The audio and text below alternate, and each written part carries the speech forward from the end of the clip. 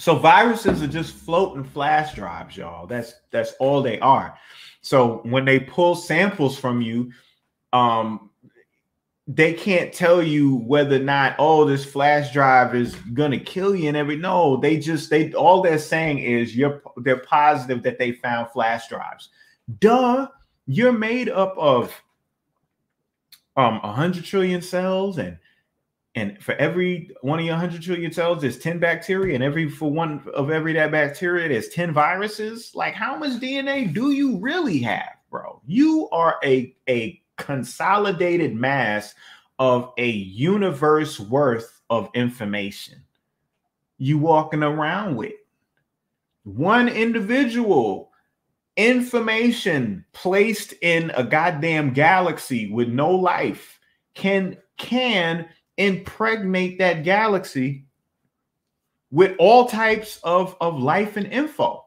Now, it would definitely be a lot easier it being a man and a woman than just a man or a woman by themselves. You know what I'm saying? They could figure a way, horizontal genes or something. You know what I mean? But man and a woman together and all that bacteria and virus and fungi and stuff y'all got, man, y'all could make some things pop, you know? So let's go through this. Let me see. Yeah, these are all the charts. You know, this is demographic, comorbidities, vitamin D levels of COVID-19 patients. Their levels stratified by sex, radiological COVID-19 disease stage. So they got the sex, you know, as well as the gender. And if you look, they got all the numbers here. They even show you all the different stages. All right. And so I got it up because y'all could pull this paper up. This is a paper that is available to download, you know, so screenshot it, write the title down, look at the authors, you know what I'm saying? And then y'all could look it up and download it and look it over. Yeah, you might not be able to understand this jargon at first glance, but take your time and read it like you learn how to read anything else, you know? And this is from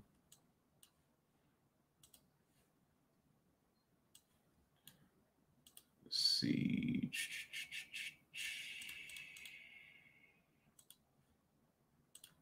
Let me see. Hold on.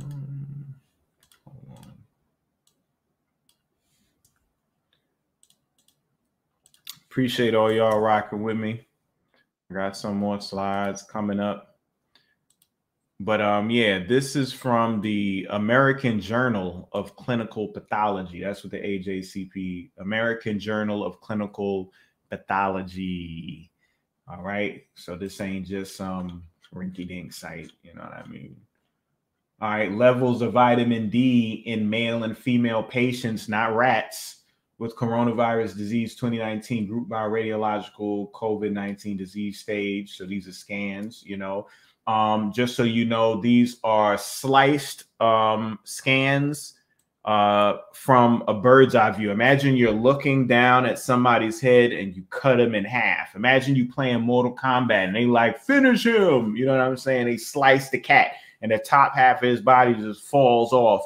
And this top is like there and all the blood spurting out, right? That's what you're looking at right now. Top view of the half of the torso. On the bottom of the screen right here, you see this little white shape, you know, where it's an oval and there's two little things underneath it.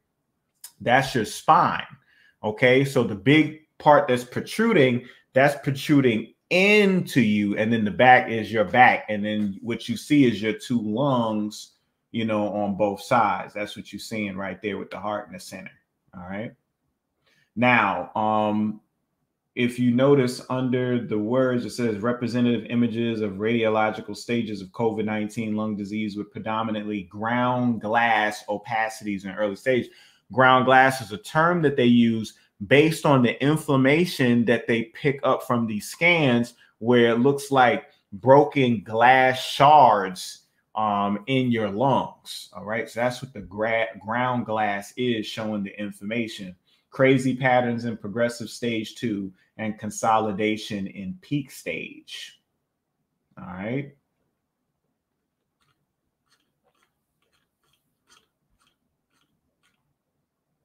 But yeah, lastly, in conclusion, our study shows an association between vitamin D deficiency on admission and mortality of COVID-19 pneumonia, independent of vitamin D impacted comorbidities such as chronic lung disease, coronary artery disease, and diabetes.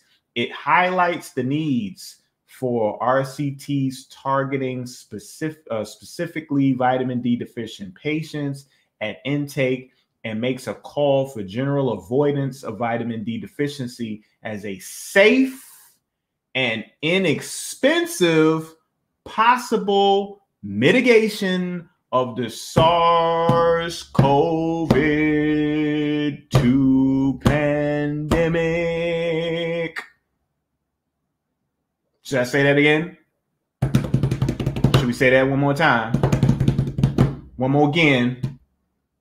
It highlights the need for, let's just say, medical people, medical folks, healthcare workers, whatever, cats that are responsible for this shit, okay? Targeting specifically vitamin D deficient patients at intake and makes a call for general avoidance of vitamin D deficiency as a safe and inexpensive possible mitigation of the SARS-CoV-2 pandemic. Okay, you happy? I said it. All right. Y'all want me to say it. Y'all be wanting me to say it.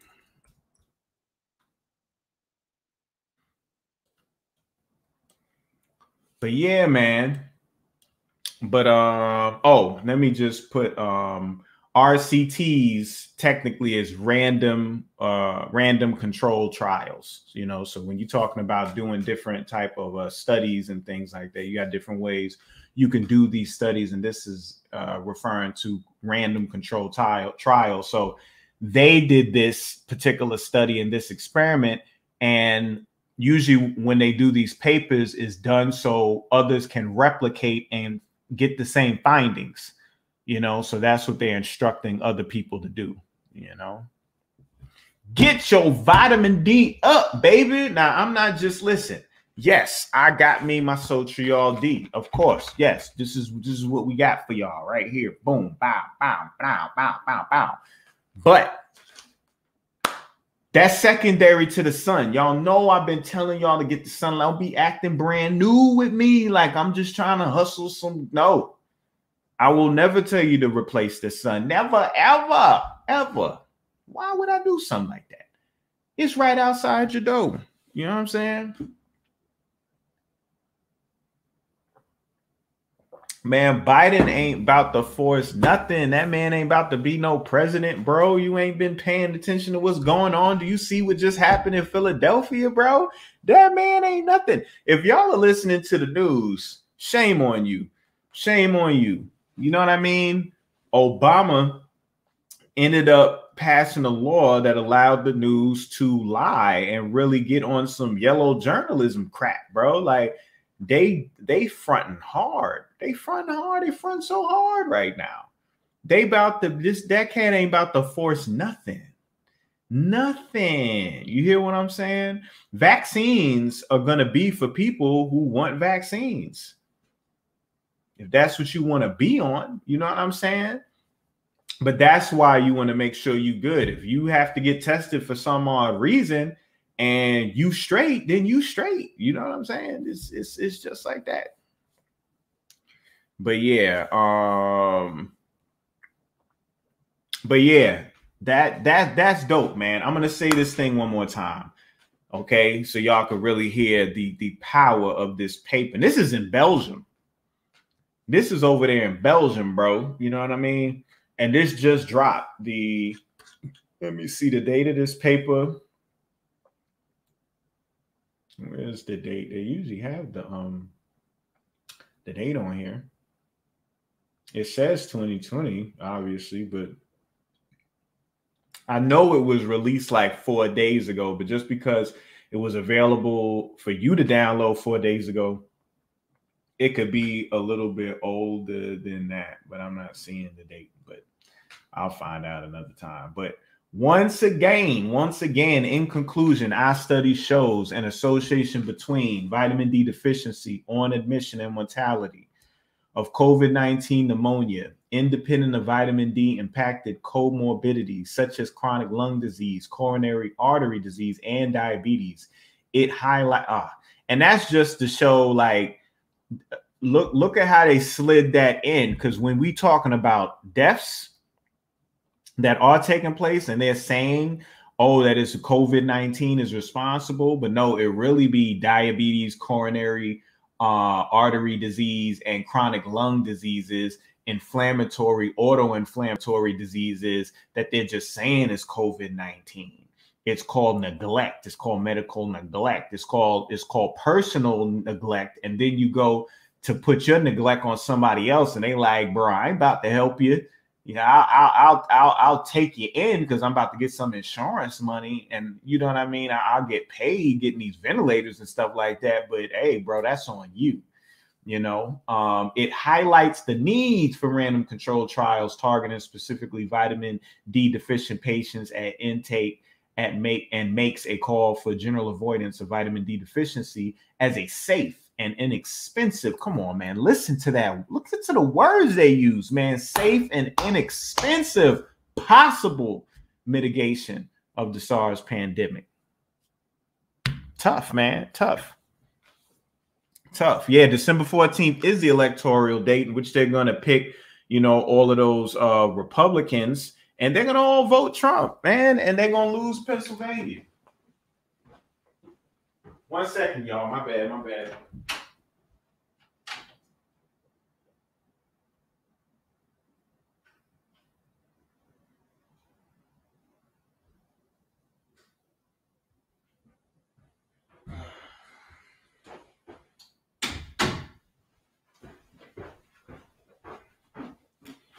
Yeah.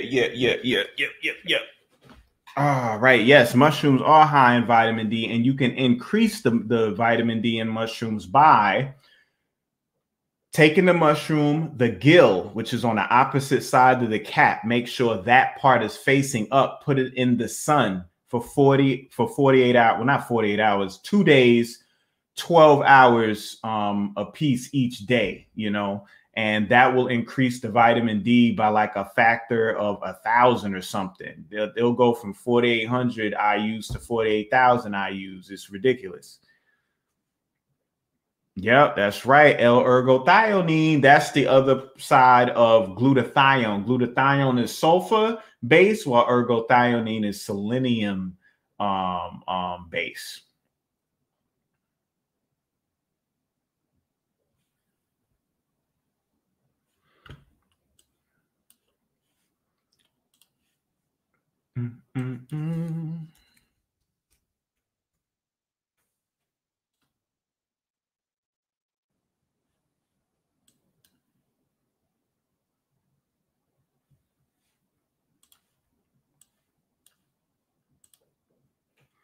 All right, so that's that. Let me stop sharing this screen.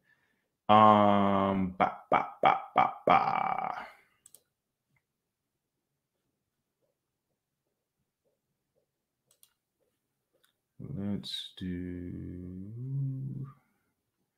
a new.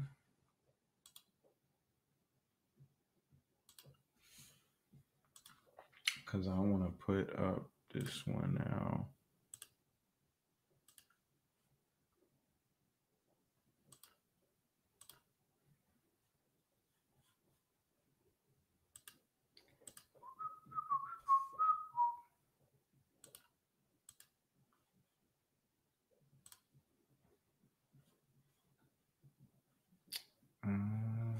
Here we go.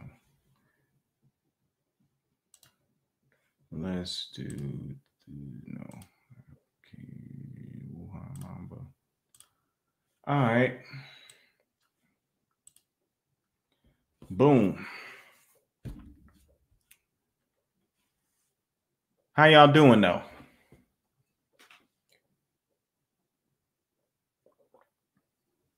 Yeah, the 10, vitamin D, you can download an app. I'm about to put this app up real quick. I don't get no kickback from this. By now, they should definitely be paying me, all the people I done got to download this joint.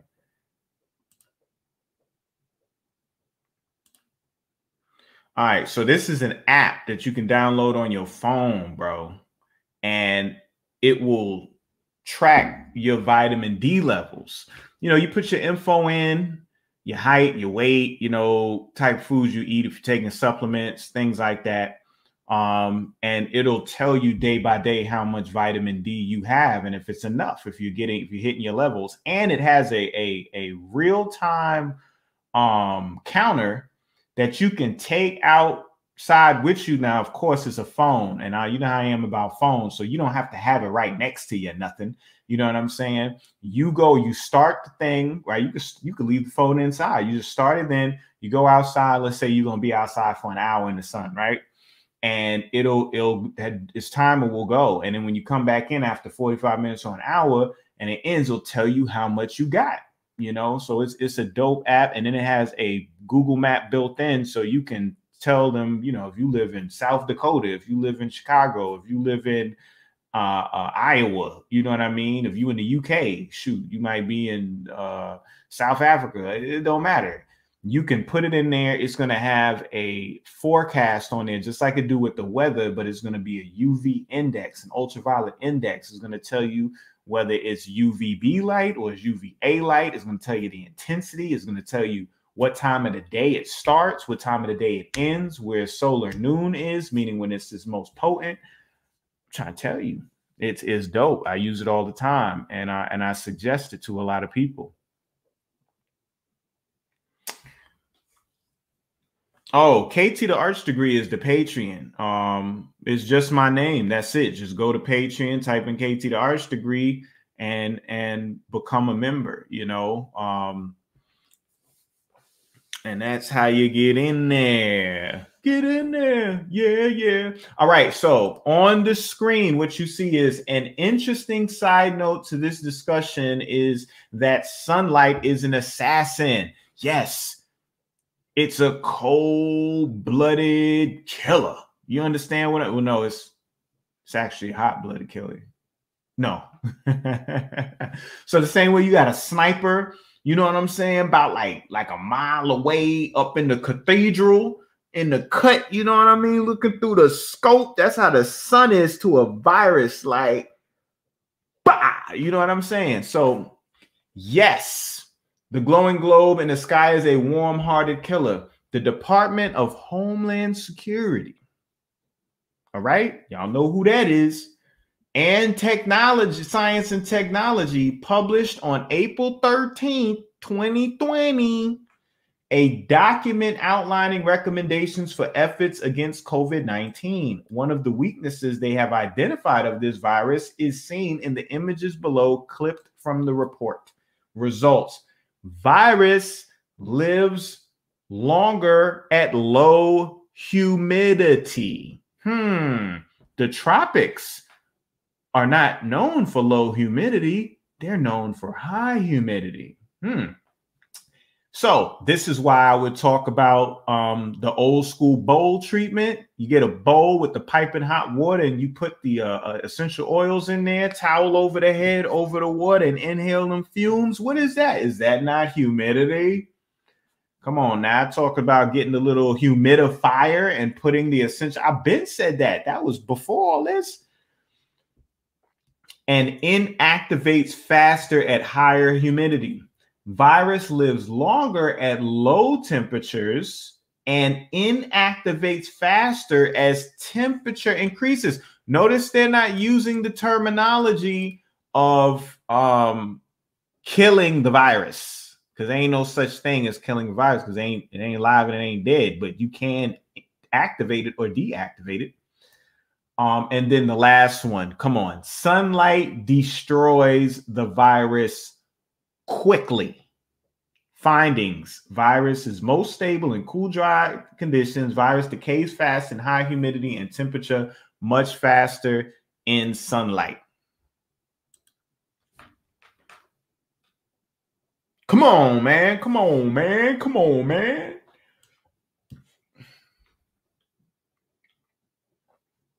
All right, so let's this is now this is information that I put out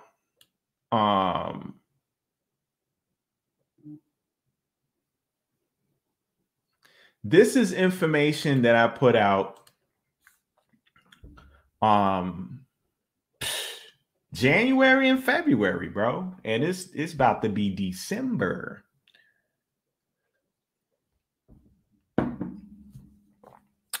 Talk about what about solar flares?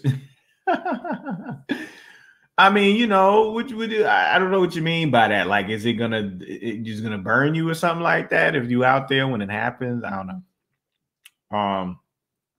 Oh yeah, I know about the contaminated. We ain't even talking about tests yet. We just talk. Listen, I'm just talking about coronavirus, COVID. Like, we just sticking to that right now. We ain't even getting into the test type thing because a PCR test is not designed to tell you whether or not you're infected by a thing. That's not what it's for. Okay, it amplifies genetic material that's pre-existing inside of you. It could be contaminated and already have stuff too, but it's all about amplification. If I clean this counter right now and I'm scrubbing and everything like that, and I put a camera on it and show y'all be like, oh man, it's clean. But then if I get a microscope and I start, or take a picture rather, a high definition shot, put it on my screen, and then start zooming in and zooming in and zooming in and zooming in. Eventually you're going to start seeing some dirt and some other stuff the more I zoom. So it's not that there's any dirt there at the time when I'm cleaning it, but the more you look, the more you make things big. It's going to start looking dirty and looking real strange. You know what I mean? So the PCR test, we'll get to that. But right now, let's talk about like what happens. You know what I mean? Because you got to know what things happen in stages. You know, think about sex, because when you say the word sex, everybody starts listening. Sex, booty. You know what I mean? People start listening when you say things like that, right? so to get your attention. So think about it. And I'm going to talk to the brothers because I'm a guy. I don't know what women go through. I know what I go through. Now, when you're interested in making love to a woman, copulating, getting it on, smashing, whatever terminology you use, okay? And you have a woman that you're interested in, right? You're not just going to grab her by her head, smack her head into the wall, and then start having sex with her. You're not going to do that. No. Sex is in stages, right? More than likely, you're going to, and this is already, y'all have established some type of rapport together, right? Y'all know each other to a degree. You're going to take her out. You're going to show her a good time. You're going to go back to one of y'all place. You're going to rub her feet. You're going to massage her or something. You're going to set the mood, right? And then even after clothes come off, there's still more stages that lead to satisfaction, that leads to satiation, gratification, okay? That leads to those things. You never just get there, okay? So with doing the dirty though, you know what I'm saying? So you have to take your time. Now, men, yes, we can listen. We could just run and just jump right up in the ocean and start swimming. We ain't sticking our toe in there to see, you know, how cold it is. You know what I mean? But it's not just us in the act. It's tango. It's two people involved. So because of that, we have to take into account what the other person wants as well. And what a woman wants is, a woman's like a furnace. You light a furnace. It's a process just lighting the furnace, right? Then after you light it, is it hot immediately? Is the house sweltering all of a sudden? No, it's not. It has to heat up all that space. and then you have to manipulate the flame in a way so that it's not too hot and then it's not cold. You know, you want it nice and warm and you want it comfortable. And that's what a woman wants. Woman wants you to treat her like a furnace and get her just right. And when she's just right, she's going to be just right for you. You know what I mean? So you can't rush her into that. You got to stoke the fire. Yeah, stupid. Oh, man. See, the vegan kitty said I better preach. So, I mean, who better than someone called the vegan kitty? I'm just, y'all got some wild names, man. But nah, man, just to give y'all an idea. So with the virus, it's the same thing. It's like, if it's a situation where you're creating it inside of you, that means you're in an environment that's very toxic and you have not left that environment after some time. So the body is sending you alarms that you're ignoring. So it's like, okay, we're at level red now. Meow, meow, meow, meow, SOS. So then it starts using the virome in order to create these bodies to start to create these reactions in you where you notice and you like, what's going on with me?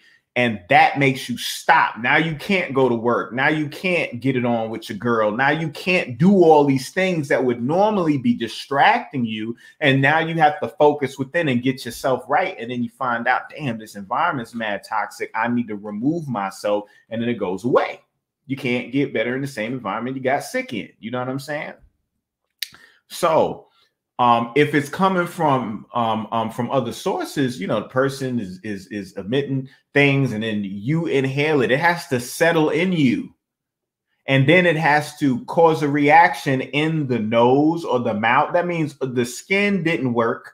Your mucous membrane didn't work. The mouth, the nose wasn't able to hold it off. Then it has to go down the throat, right? Then it has to go into the lungs, and then it has to get to the alveoli, and then it has to get it, you know, that, yo, for a virus, do you know how much work that is? A virus isn't as big as me. A virus is a nanometer. A virus is in nanometers. It is so small, bro. Like, you could fit thousands of cells on the tip of a needle, and that's a cell. A virus don't got nothing. A cell is like planet Earth, and a virus is like an escape pod from a spaceship approaching Earth. Can you visualize that? So imagine an escape pod that's coming into Earth, and think of all the places on Earth that this escape pod can land. And remember, I'm saying that Earth is a cell, not the body, not the whole respiratory system. That means that the respiratory system is made up of Earths. So an escape pod having to go through all those Earths. Jesus.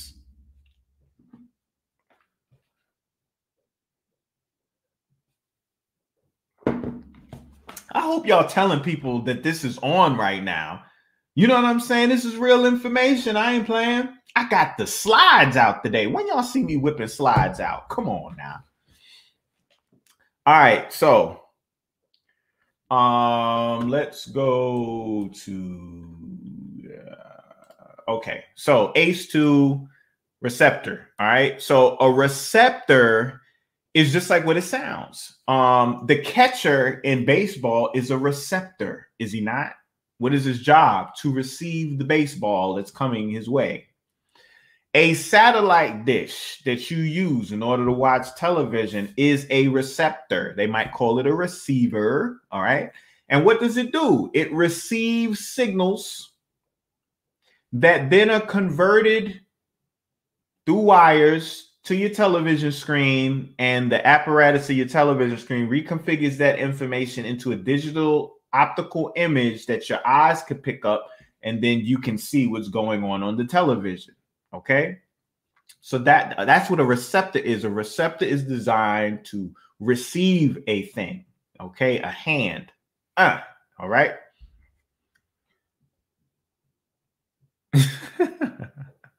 I don't even know what y'all talking about right now. Yeah, it is a furnace. Are y'all still talking about the furnace? Yeah, I know if I do a sex talk video with y'all, boy, y'all gonna go crazy. I already know. That's gonna be the one everybody gonna watch. Not the one about the COVID-19, but the one about the booty. That's gonna be what it is.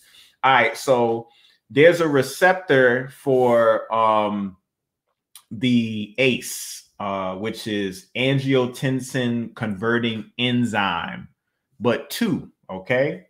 So angiotensin 2 is upregulated by angiotensin converting enzyme and drives severe lung failure through the AT1A receptor. So anytime you hear any of these letters, AT1, AT2, don't worry about that. Just think about the receptor part. All right. And remember, receptor satellite dish. So when I say failure through the satellite dish, on the other hand, ACE2 and the AT2 satellite dish protect against lung injury. Okay. AIM2 binds with the AT1 satellite dish, activating multiple pathways or activating multiple wires, right? Inflammation, oxidative stress, endothelial dysfunction, tissue remodeling, thrombosis, proliferation, fibrosis, increased blood pressure. All right. All of these things happen based on this particular receptor getting activated. So the virus has to get there. Now, ACE2 receptors exist not just in the lungs, they exist throughout the respiratory system in other areas throughout the body.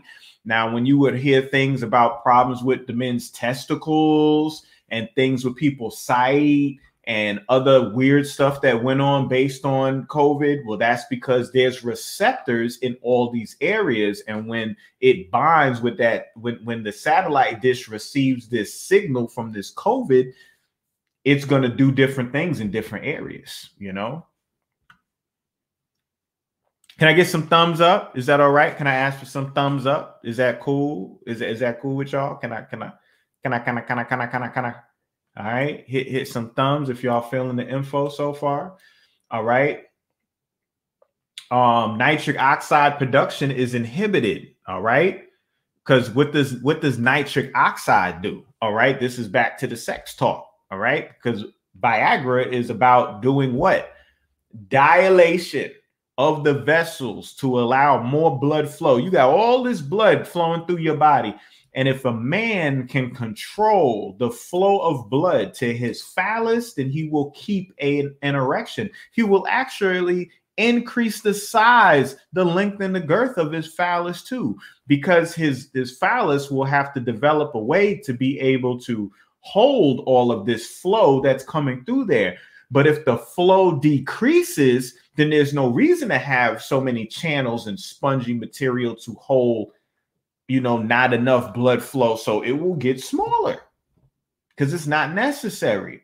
Okay, so nitric oxide is known for vasodilation. We get this in the morning from the red and blue light that comes from the AM sun. That's why I said catch sunrise, because that's going to cause the dermal pooling. Dermal pooling. Pooling, you know what pooling is. Pooling is a collection of water. Dermal means skin. So the nitric oxide causes the vessels to open up, so more blood flows and it pools near the surface of the skin, where you have nothing but more satellite dishes. And this time, in this case, they're called red blood cells. If you look at a red blood cell is a satellite dish. I'll come back. Let me see. I know I got a dope picture of the blood in here somewhere. You tell me I don't got no red blood cell pictures on this. Okay, here we go. There you go. Boom. All right. So don't worry about the info on there. Just look at the shape of the red blood cell. They're biconcave. A concave lens is a lens that bows inward. So it bows inward on both sides. It's a torus shape, a donut, okay? And that's a satellite dish. That's for radio signals, all right? So the dermal pooling allows blood to come to the surface so you can pick up more of those frequencies, all right?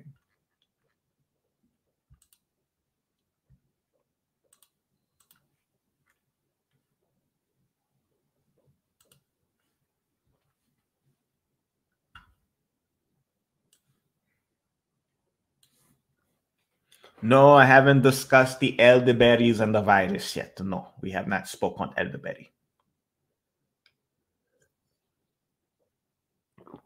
Y'all going in. Y'all got all the answers. Listen, I'm trying to tell you, all that herb stuff is nice. Don't get me wrong, but ain't nothing trumping the sun and vitamin D. I'm sorry. I'm trying to tell you.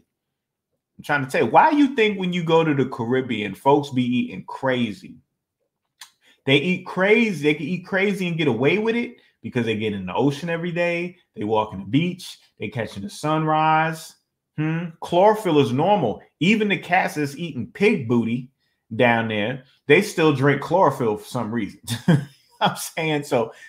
Folks get away with a lot in the tropical regions because they're getting such a strong and long period of ultraviolet B light, and that just allows your body to kind of deal with a lot more trash than normal. But when you're dealing with a trashy environment and you eating trash, then you know trash plus trash equal trash. Hey, more trash, right? All right, so let's talk about this RAS system real quick. All right. It's called a renin angiotensin aldosterone system. Renin from the kidney and angiotensin from the liver produces angiotensin 1. This interacts with angiotensin converting enzyme produced in the lungs, which is cleaved and produces angiotensin 2. This binds with the angiotensin 2 converted enzyme 2 receptor.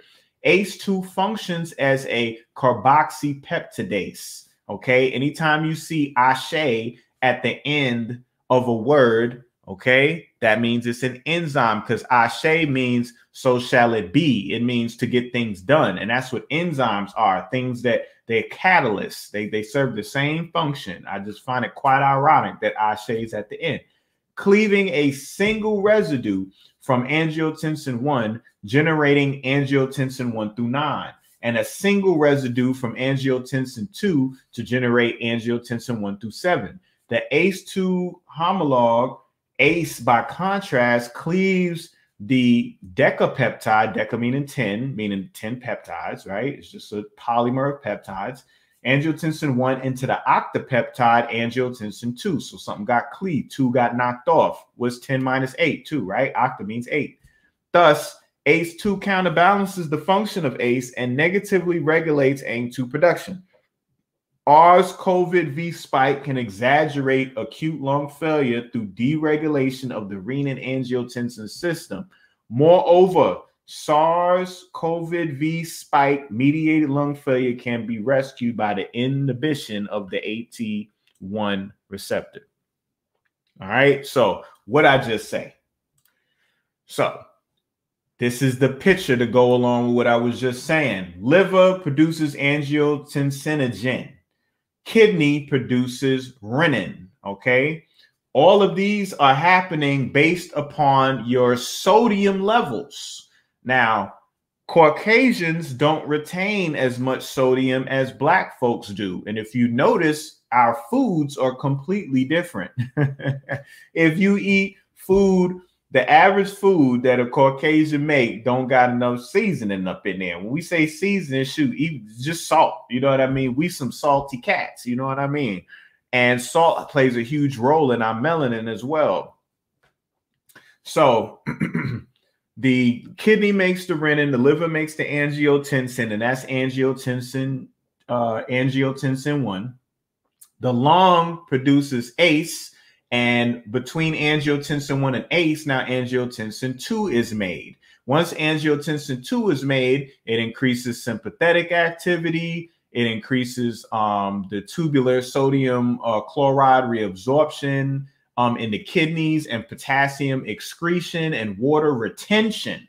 Okay, water retention, because water is going to follow where the salt go, right? Adrenal gland cortex, aldosterone secretion is going to increase. Arterial vasoconstriction, meaning blood pressure is going to increase. And this is why the blood pressure medication for Black folks is bad, because they have us taking blood pressure meds to lower our blood pressure, where our blood pressure ain't really high. It's just that we have a different pressure because we Black, because we retain salt. It's different. So really, we taking blood pressure medications, and that's actually messing this system up. It's destroying this ROS system, you know. All right, so let me go down to this chart right here. Let's see, y'all with me? We gotta have flavor. Yeah, carbon C60. You just gotta get some shungite, baby. You just gotta get some shungite, baby. Because or let me say noble shungite, so to speak, because noble shungite have a higher concentration of C60 inside. And I want to be like you. Nah, I'm just playing. All right, so let me get back to it. All right, so let's look at this chart right here. Okay, this is a game changer right here. Okay, once again, this is information from almost a year ago at this point, but it's okay. It's all right. It's all right. Uno momento.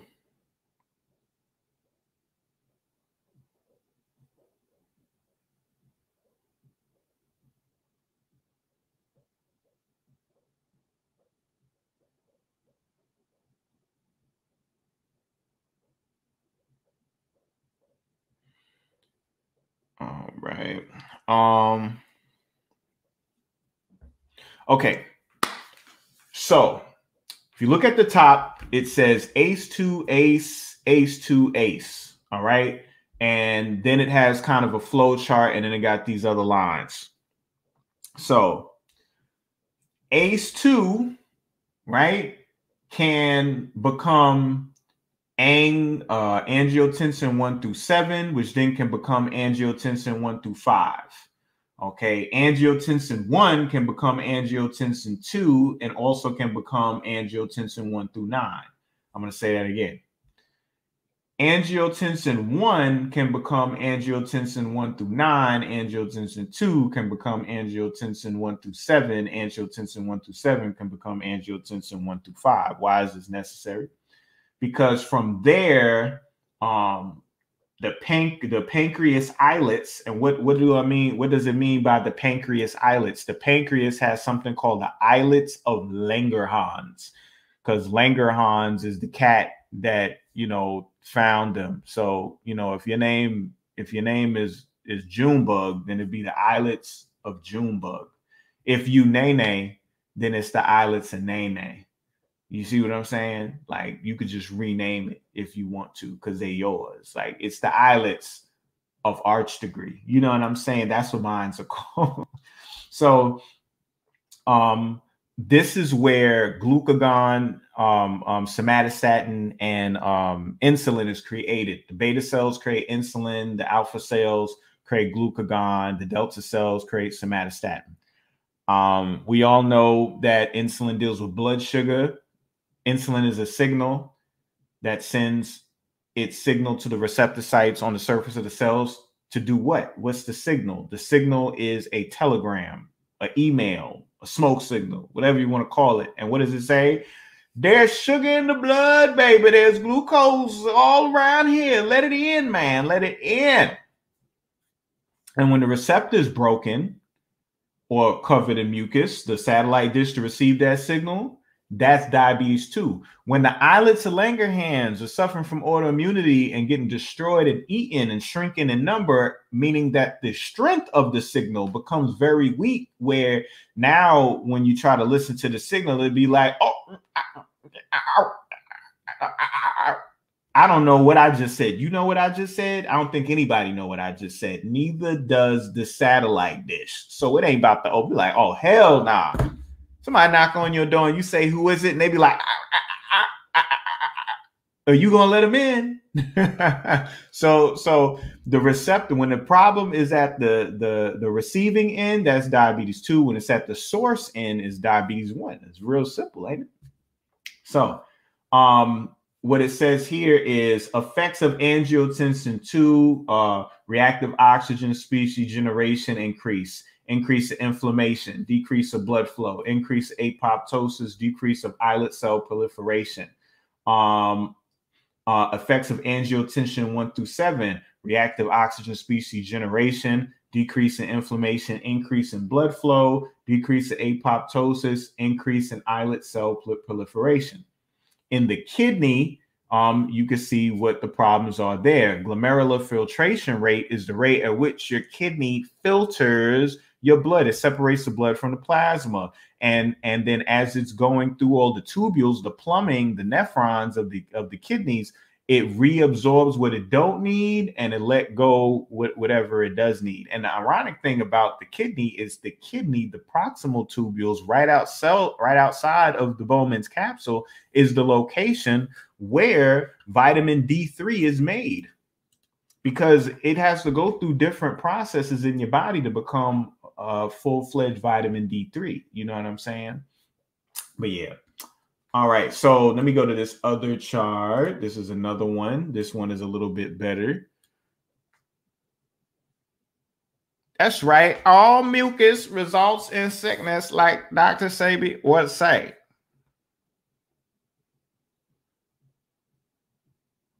Yeah. Approximately 1 million cells in the islets of Langerhans. Not if you got an autoimmune disease, it ain't no million. You might have a cool 100,000. You know what I'm saying? A cool 100,000 up in there. All right, let me get some more likes, y'all. Any more likes? Any more likes? Any more likes? All right, so ACE2, all right, can make angiotensin 1 through 7. All right. So when you see an arrow, that means that that process is moving forward, while the blue with the perpendicular line means that that process is being inhibited.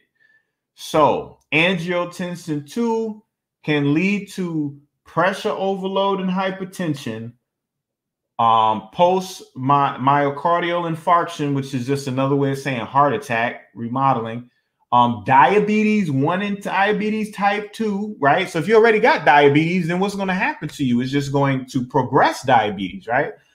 As well as obesity. All right. But that's the angiotensin, the ANG2. But the ACE2, which can become ANG 1 through 7, right?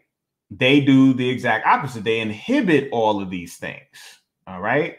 And angiotensin 1 through 7 inhibits heart failure, while this angiotensin 2 actually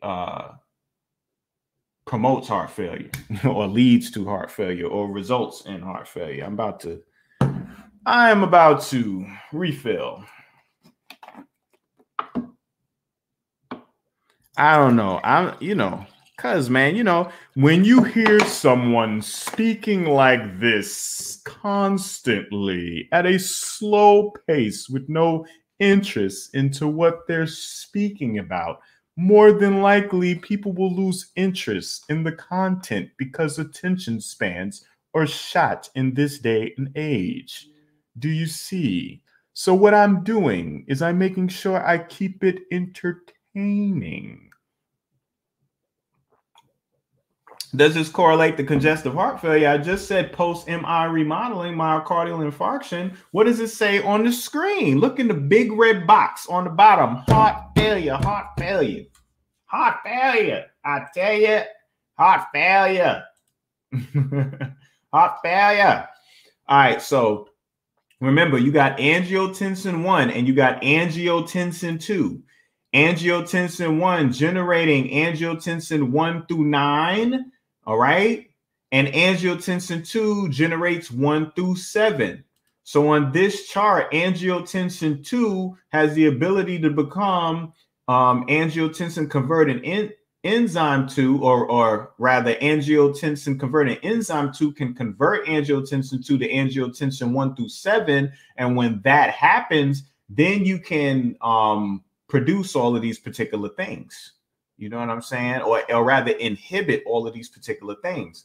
But angiotensin 2, on the other hand, is what leads to all these things. The cardiac hypertrophy, hyper meaning the swelling of the heart and everything, dilated cardiomyopathy, cardiac fibrosis, PKC activation, MAPK activation, ROS production.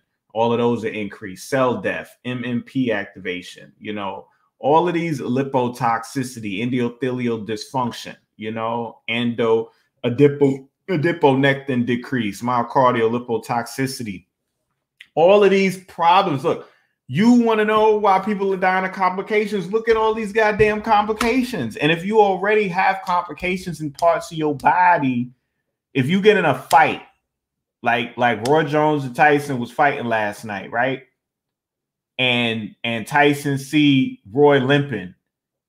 Well, yeah, he gonna go for the weakness. If Roy Jones see, you know what I'm saying, that they're on the side, the way the Tyson is kind of moving a little bit, he know, oh man, I'm about to go for his ribs. You know what I'm saying? Like, you gonna go for the weakest to drop somebody. So that's the same thing that's gonna happen in your body. You can't see the bottom of the slide. What you mean? Oh, you can't see the bottom of the slide. No wonder, because I got this damn deminder on. Hold on. My bad, y'all. There we go. Boom. My bad. There he is. There he is. That's why you couldn't see it, brother. I'm snapping on you and everything, and you can't even see it. See how KT is? That's terrible. All right, so look at this slide right here so you can understand what's going on, okay? And remember, the coronavirus spike protein connects to the ACE2, right? Let's look at the anatomy of this particular virus, all right? The virus is made up of an envelope, all right? A protein envelope, which is just like the envelope you use to do what? Why do they call it an envelope, you think? Why do you think they call this? They call it an envelope. What do envelopes hold? I'm going to look in the chat, okay? What do you find inside of an envelope?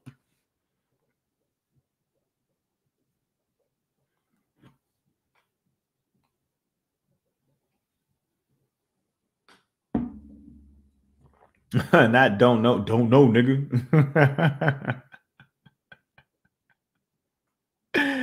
Yo, wow, man. She said mail. That what you find in the envelope. There we go. A letter. A letter is what I'm looking for. Y'all, wow. All right. So yes, you open up an envelope. Everything you're gonna find in an envelope is a letter. What does the letter consist of? It's a message. It's information.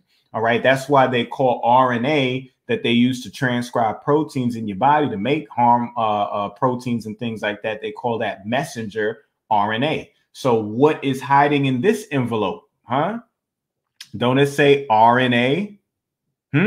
RNA is the message. It's the letter. That's why they call it envelope. And then on the surface, they have these spike proteins. These spike proteins are like little fingers and little keys, so to speak, that are just out there looking, searching. And then when it finds the satellite dish, it finds the receptor site. This satellite dish is a little different. It's a little different than just being a something that receives a signal for like a television. In this case, it's looking for a signal so that it can open up. So it connects to the satellite dish. It sends a signal there, and then what happens is the membrane of your cell folds into itself and allows the coronavirus to come in there. The membrane or the envelope of the virus actually gets brought right inside of the cell.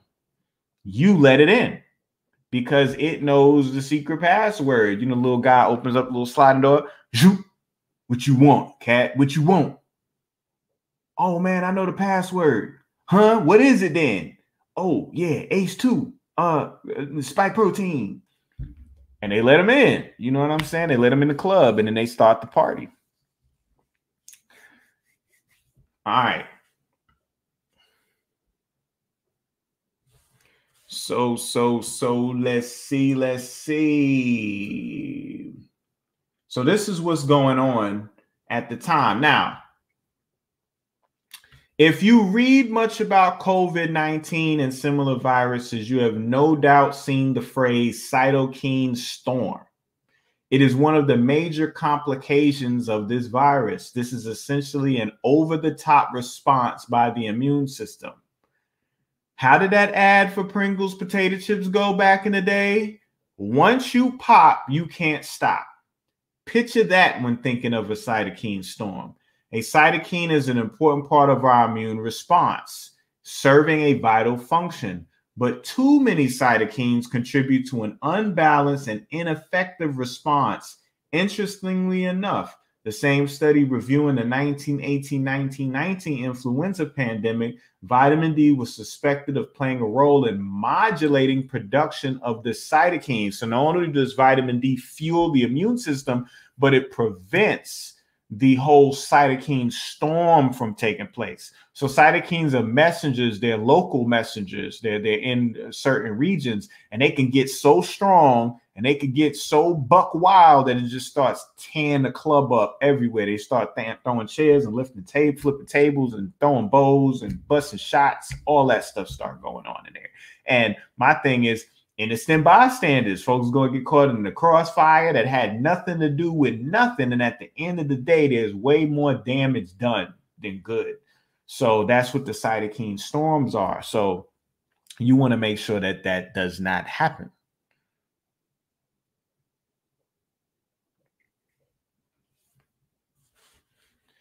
All right, all right. Vitamin D3, man. Vitamin D3. The sun is the best source, but I got that social D for you right here. D3, 5,000 IUs a day for you and your peoples. You know what I'm saying? That's what I got right there for you. You know what I mean? You go to soyonicbotanicals.com. That's where you got to go to the site. You know what I'm saying? All right. So let's keep going. Let's keep going. Let's keep flowing. All right. So remember, like I said, it's stages. Just like I was talking about the woman being like a furnace and everything. So it got to get in the cell. That's kind of the commonality of everything that you're going to hear about this virus, is that no matter what's going on, it has to get inside. Do you understand? It has to get in first, just like mind state, right? You're not defeated unless you're mentally defeated. As long as you don't stay mentally, as long as you stay mentally strong and you're not mentally defeated, you are in the game. It's not over. Once that mind get compromised, oh, it's a wrap, bro.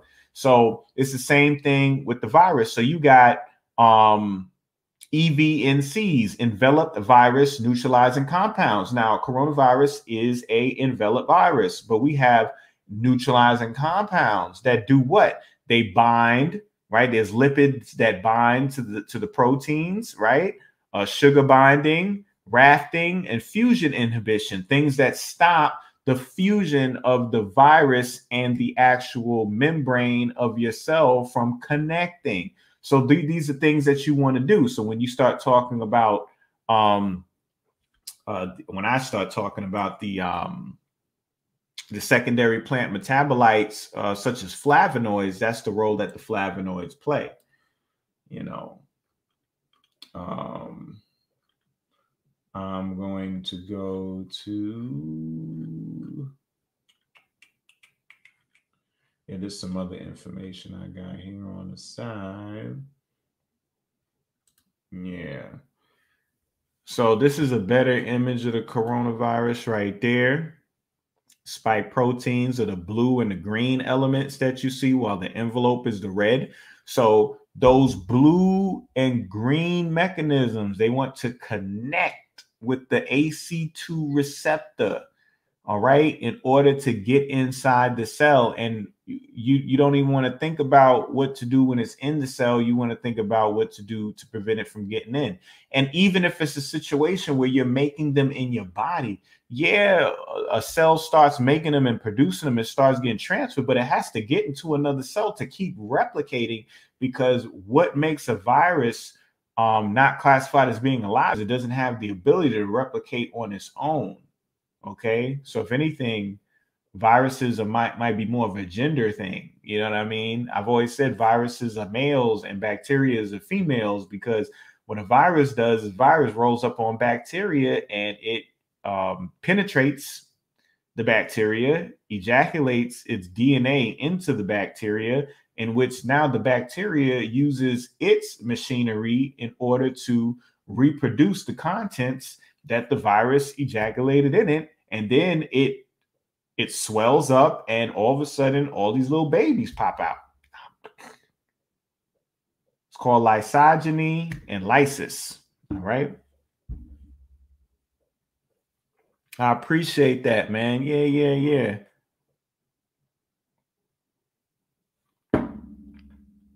Oh, I got some hate up in here. I wouldn't even know. I'm too busy talking. I'm too busy talking, man. I'm too busy talking. Yeah, elderberry is horrible to take during a cytokine storm, but remember, that's only going to happen when you're dealing with vitamin D deficiency, and that's how they scare you away from the elderberry. So all that's saying is that it's not just as simple as hold on one second.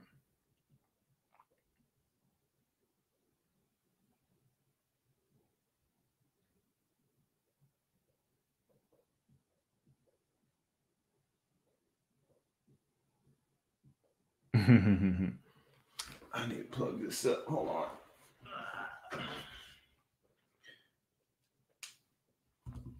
As long as you're getting the sun, as long as you're getting the necessary vitamin D levels, that's going to neutralize those cytokine storms. You see what I'm saying? So the elderberry is not going to add to it, because it ain't going to be nothing to add to, you know? So, you know, and that's also why tonics come into effect, because tonics represent being able to take different qualities from different plants and put them together, so that if you take this on its own, this doesn't actually happen. But if you add this to it, that ain't going to happen. You know what I mean? And it's going to reinforce this and make this happen, which is a good thing, you know? So that's why you make a compound, you know?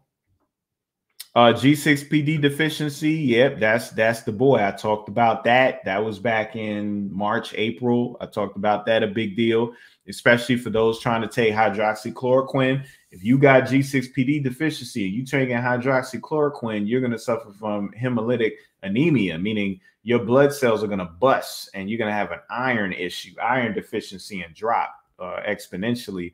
But people that a lot of this COVID-19 talk is really G6PD deficiency as well. So y'all need to look that one up. I got slides on that as well, though. You already know. Oh, yeah, mycoplasma. We ain't going to get into mycoplasma right now. Oh, yeah, this is the hydroxychloroquine stuff. That's a whole lecture in itself. Let's see. Oh, okay. Yeah. Here we go. All right. So dietary polyphenols display zinc ionophore activity. Boom. Let me put this up. So when you do hear about hydroxychloroquine, the whole science behind green leafy vegetables, my marine phytoplankton, you can find on my site. You know what I'm saying? Mama Pills Iron Tonic is the best. Oxyhemo on her site. But you know, green leafy vegetables, you're just trying to get some. Burdock, yellow dock is the best herbs that are accessible in temperate regions. They grow, the yellow dock grows north and south, but the burdock you're going to find more in the northern climates, you know.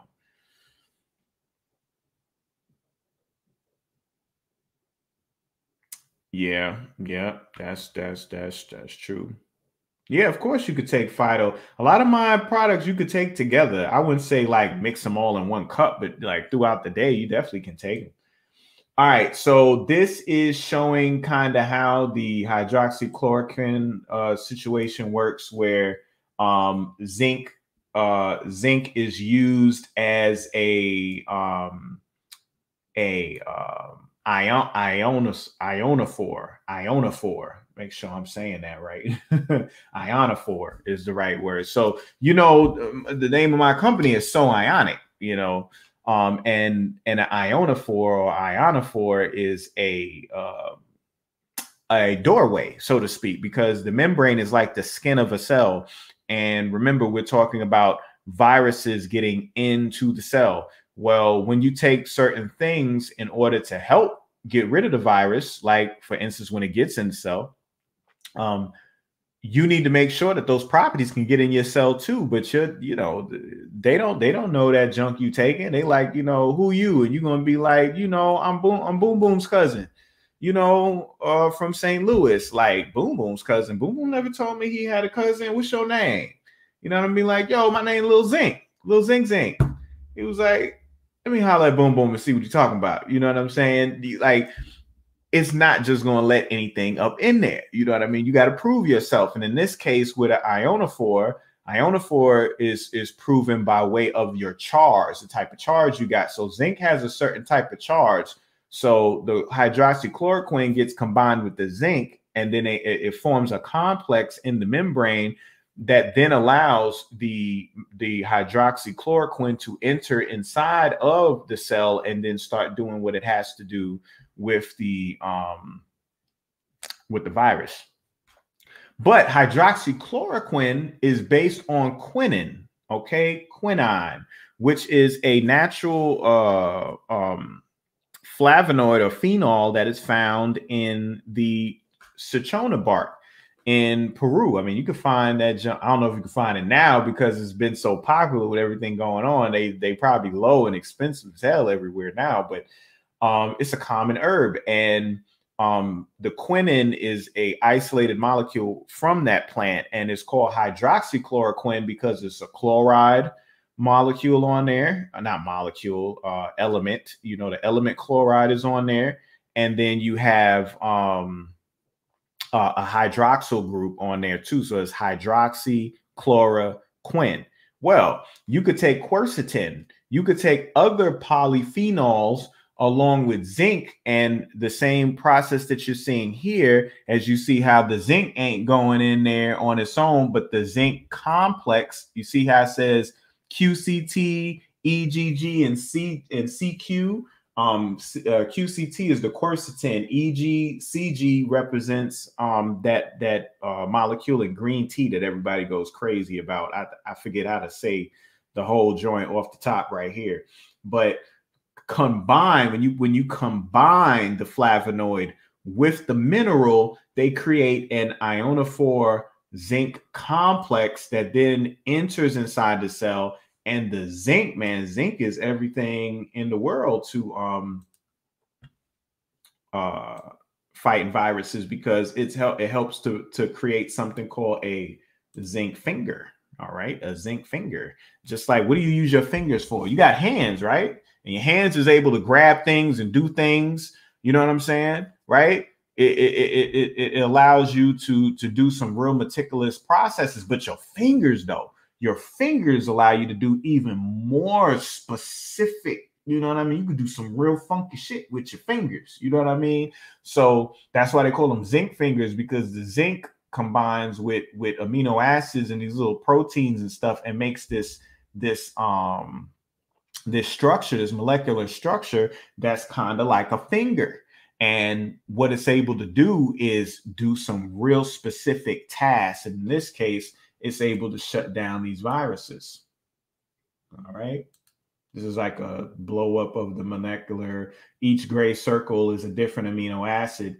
The amino acids that combine to the zinc are cysteine, which is the sulfur-based amino acids, and histidine. All right. Those connect to them. And then they create these they look like little onks. You know what I'm saying? All right. So zinc ions bind to the zinc fingers, right, which translocate to the nucleus and activates gene transcription, regulation of enzymatic activity. Zinc ions inhibit PTPs and affect phosphorylation cascades, assembly of complexes. 2 zinc-dependent steps are essential for early activation, first upon contact with the MHC on an antigen-presenting cell. So this breakdown right here is just talking about how integral they are in your immune system and in your immune response. You need zinc in order for each step in your immune response to happen. And when you don't have any zinc, then it has to use another mineral, or it doesn't use anything at all.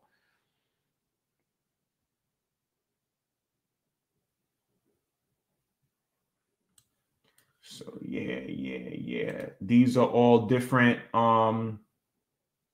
complexes, quercetin, iron complexes right here, in order to get in the cell and do some work. These are sources of a lot of the flavonoids right here. Okay. So you got curcumin, and so let me address curcumin real quick, because you got people that say curcumin doesn't do anything. The studies show it doesn't help. It takes a long time in order for the effects of the curcumin, right? But that is not true. It is true to an extent. It's true when you don't know what you're doing. When you're dealing with solubility, you deal with different solutes, right? You deal with different solutions. So you got water, you got oil, you got ethanol, you know what I'm saying? You got fat, you got different things to use to dissolve substances, and you have to use the right solution, or else you won't be able to solve the problem without the right solution. I'm gonna say that again. You won't be able to solve the problem without the right solution. Okay, trademark KT 2020 today. Okay, which means curcumin is fat soluble. So who uses curcumin a lot? Indians, right? Indians they use like clarified butter, ghee, and stuff like that, but they also use oils, coconut oils, and things like that too. So what you want to do with curcumin, or turmeric, so to speak, is when you cook your turmeric, when you use your turmeric, you want that thing to be warmed up in oil. You want to infuse it in some food you eating, right? Or like how they do the golden milk. That's a fat, Now I'm not talking about dairy milk. I'm talking about different nut milks and coconut milks, and you could add get some of my perilla oil, mix that thing with the turmeric, put that thing inside of a milk or something and drink that. And what that's going to do is allow more bioavailability, because they say it's the bioavailability of curcumin is very poor because nobody is thinking about its solubility factor. Okay.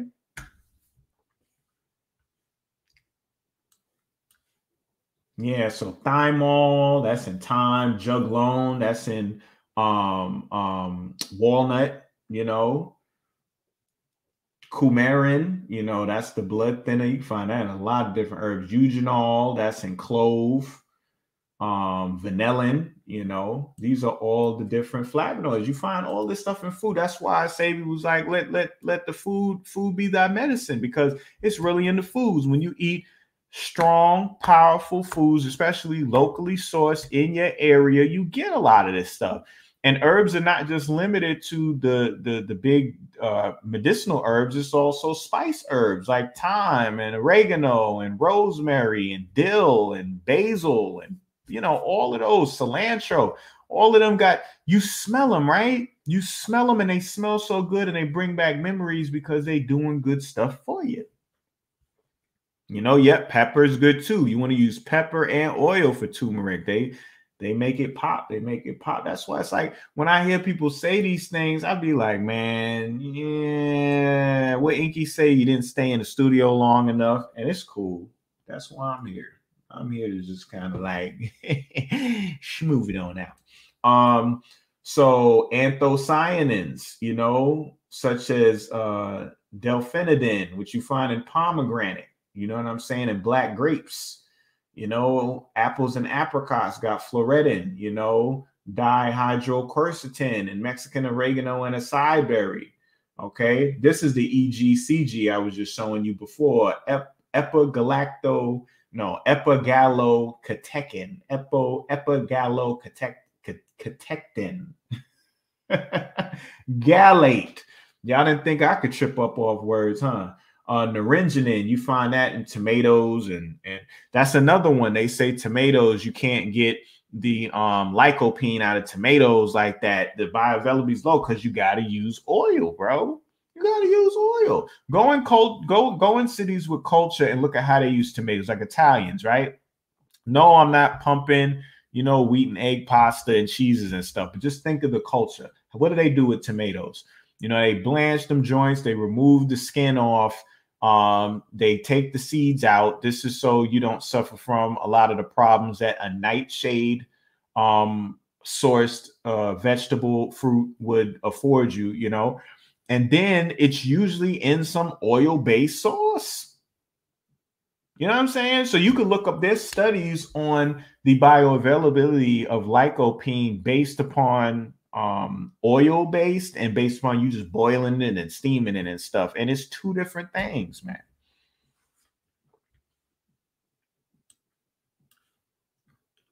All right, let me keep it going. Should I keep going? Y'all done? Y'all tired? Y'all sleepy? Because I could wrap this up right now. We about to hit 2 hours, man. Am I finished? Am I done? Y'all let me know. See what the people got to say. Am I finito? Am I finito?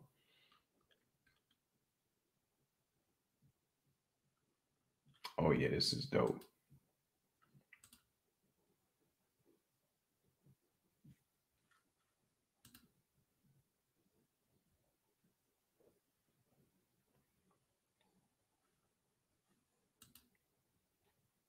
Oh, yeah, this is the guaco.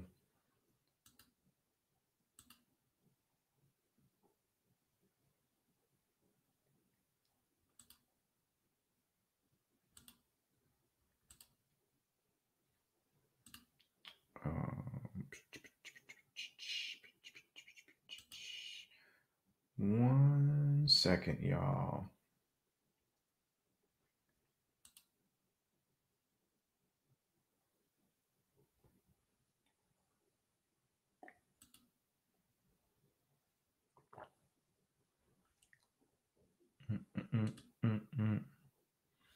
Let's see what y'all saying. Keep going. Y'all sure? I don't know, man. I could stop right here. We could pump the brakes. We could pump them brakes. We could pump the brakes. We could pump those brakes. We could pump the brakes. We could pump them brakes. We could pump the brakes. We could pump them brakes. We could pump brakes. Let's pump them brakes. Got to pump the brakes. We could pump them brakes.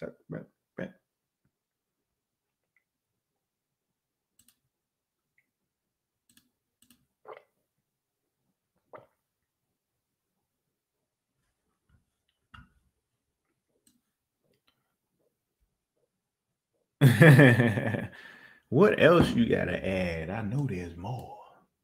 Yeah, I can go for another 2 hours. Y'all have no idea. Y'all have no idea how hard in the paint I could go. Cause I could go.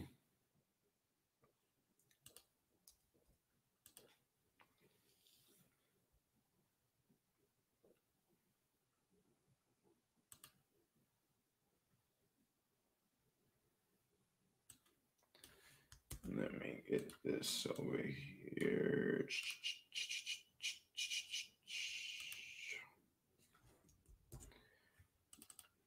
All right. All right, boom.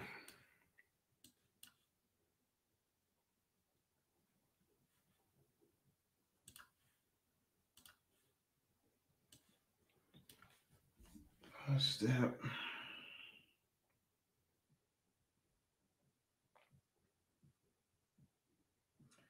Okay.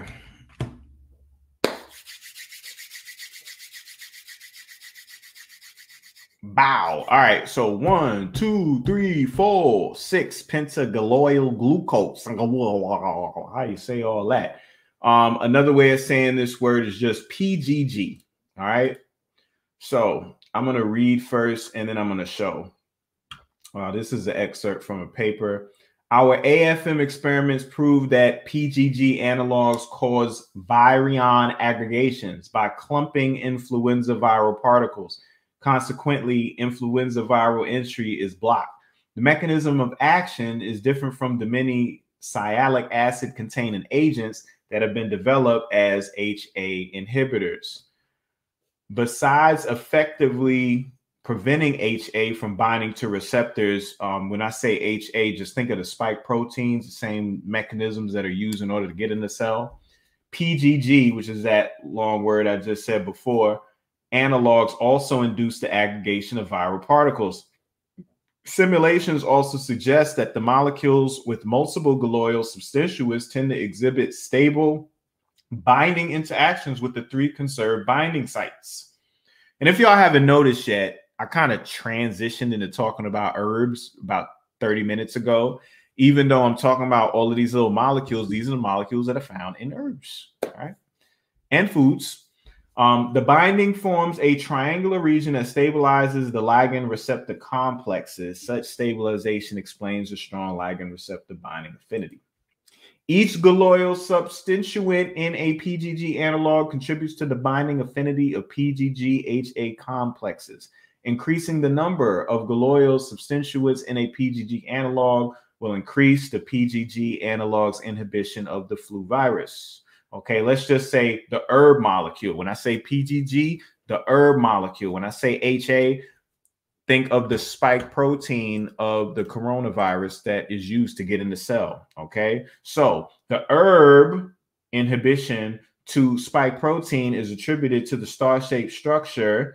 Okay, a glycosyl core with a number of colloidal fingers. The fingers are capable of forming an antibody-like tertiary structure, which can simultaneously grip 2 separate spike proteins through their RBDs, neutralize divergent influenza, and form stable herb spike protein complexes. However, without that structure of gallic acid, the colloidal finger can only be self-docked into the binding pocket, but cannot grip. All right. Therefore, the star-shaped structure feature is the key to the aggregating mechanism of this inhibition. Recent studies on protein PGG interaction also demonstrated that the binding involves both hydrophobic interactions and H bonds, meaning hydrophilic. Since PGG analogs consist of 2 simple chemoils, glycosyl and colloidal, it is expected that new HA inhibitors can be identified from a star-shaped compound library symbol from glycosyl-like and colloidal-like chemomeals.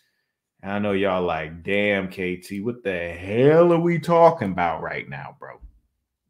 All right, so in so many words, what I just read to you, they're saying that this PGG, which is a secondary plant metabolite, fancy word for saying active component in herbs, phenols, right?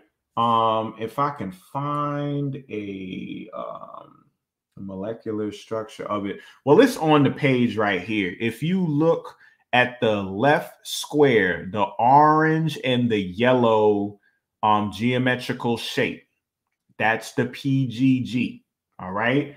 And the HA, or what we would say the spike protein, they're saying HA here because they're talking about the proteins that sit on the envelope of the influenza virus, but we're using this in regards to the corona. So not to confuse you, when you see HA, just think of the spike proteins from the corona.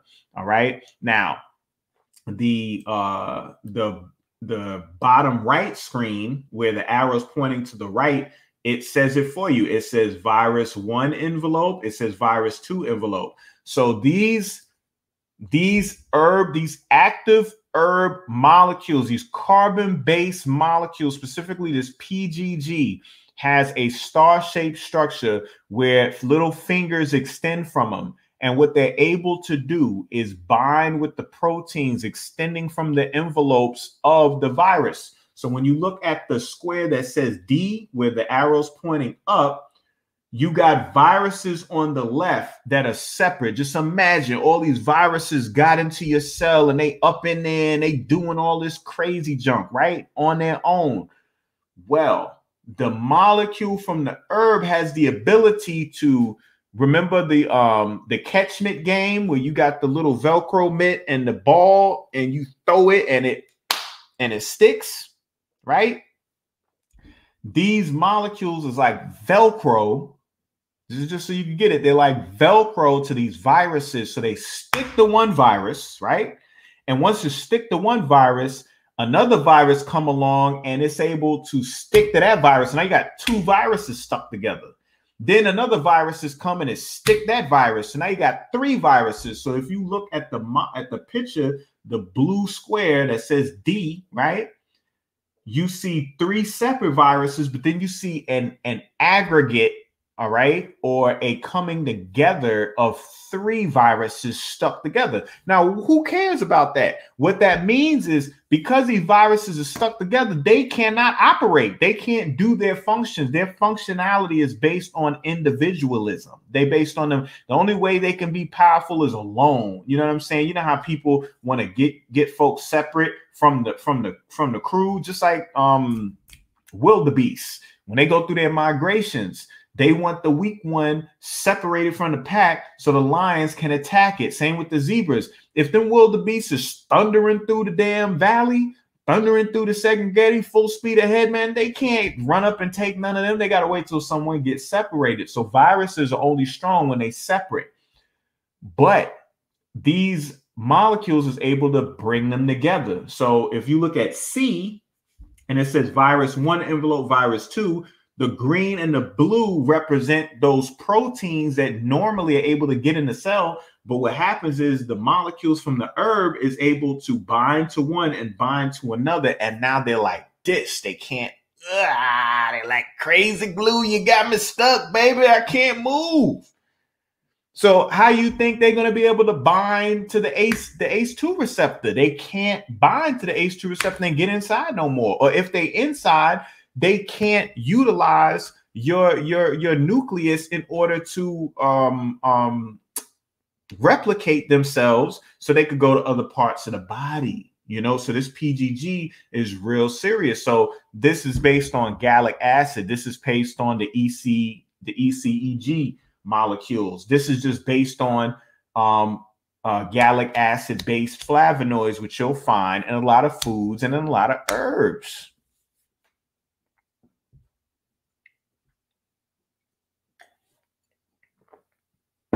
I might be giving y'all too much.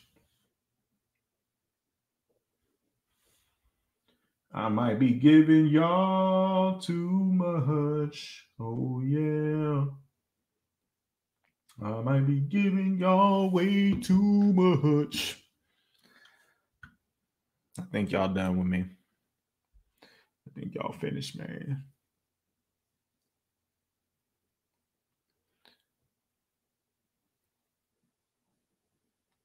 Oh, what's that dot? Want to know that dot? Them dots, the red dots in the Hold on, if I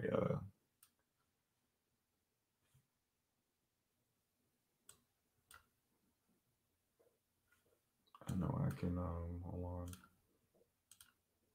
Get a little bit, yeah. All right, so the red dots in the D square are the herb molecules, and the virus is the peach pink color with the little blue proteins, you know, so it looks like the coronavirus, right? So those are the molecules, and the molecules act like a Velcro, act like a glue that glue and aggregate and squeeze together all these viruses. Now, when they stuck like Chuck like that, guess who gets the signal? Guess who's able to roll up? The white blood cells, the macrophages. They like, word, son, you thought you was about to slide by me and get all up in the body, bro? I'm about to eat all y'all cats, man. Pac-Man, tearing them up like you ate one of them fruits. That's what this molecule do. It's like you ate one of them fruit. Remember, he wasn't eating steaks. Pac-Man wasn't eating steaks and shit. Because every time he ate a fruit, right? You eat a fruit, these things end up turning blue, and your white blood cell, like Pac-Man, come around and eat them up, and then they're able to boo-boo out all of their little properties and stuff. You know?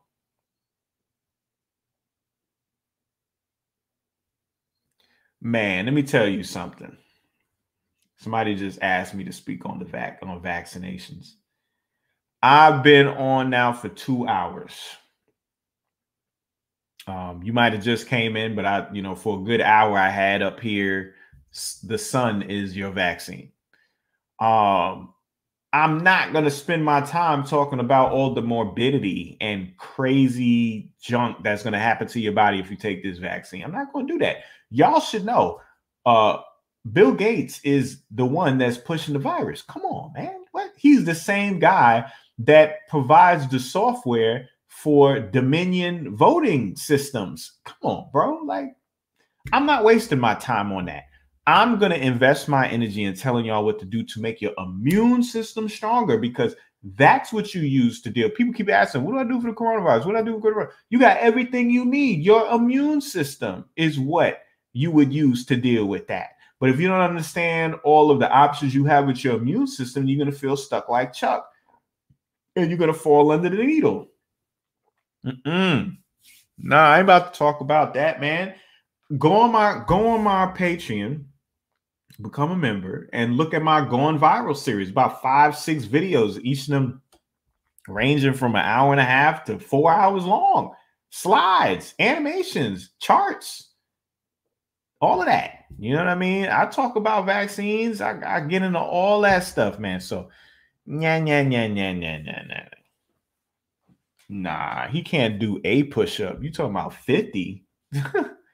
He can't do one.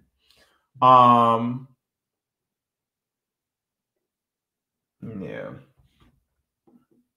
Oh yeah, and then let me give that happy solar return to the late great Chadwick Boseman today. His solar return 11/11, a high vibration of 11/11, 11/29.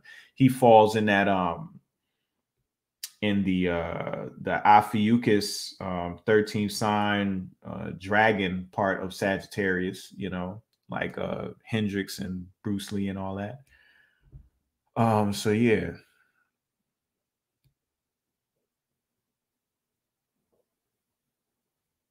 Yeah, Bitcoin is on fire right now. Y'all might want to jump on that Bitcoin. Get on it. Get on it, boy. It's time. It's time. All right. So ionic botanicals. I don't know why I ain't put that up here yet.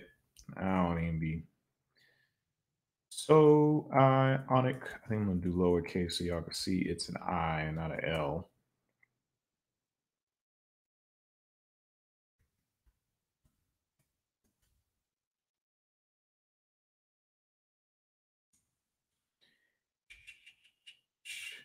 So ionicbotanicals.com. Okay. .com. See, I'm going to read these squares to you, what's written on the bottom. PGG, and in the A box, the box that's labeled A in the upper left corner with the red outline, PGG binds with two different trimers through hydrogen bonds and pi stacking interactions. All right. B, a pair of trimers are aggregated by a PGG molecule. The paired trimers are further aggregated to form oligomers. C, the HA polymers are formed from the PGG-induced oligomers. D, the flu virus particles are aggregated by PGG. All right. That's that. And is this a bigger picture? Yeah, I think this is bigger. But yeah, you can see the molecule there. But yeah, man, this is another mechanism that can be used. So I talked about the sun. I talked about vitamin D. And I spoke on the zinc with the flavonoids. And I'm speaking on this PGG. Those are 4 remedies right there, bro. You know what I'm saying? That y'all could take the information on, and you know what I'm saying? You could go do your thing. You could research,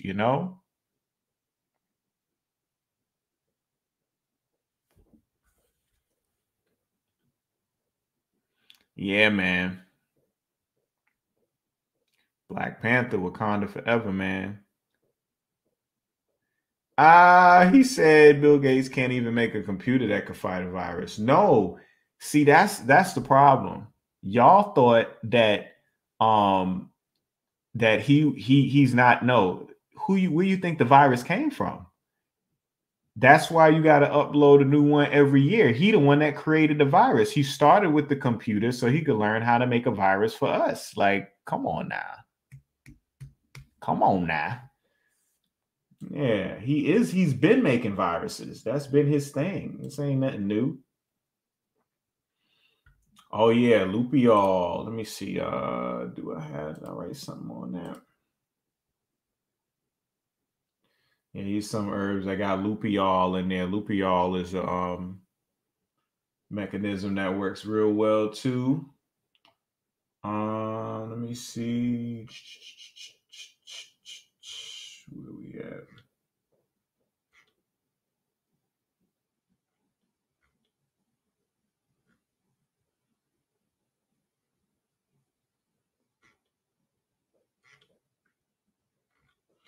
Yeah, man. A lot of info, man.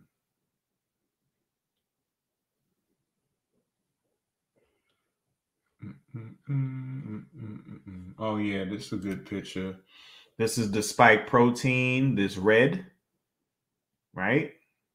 And this peach and blue on the top represents the membrane of the virus, that envelope, right? And then this blue is the ACE2 receptor on the surface of your cell. So this is the connection.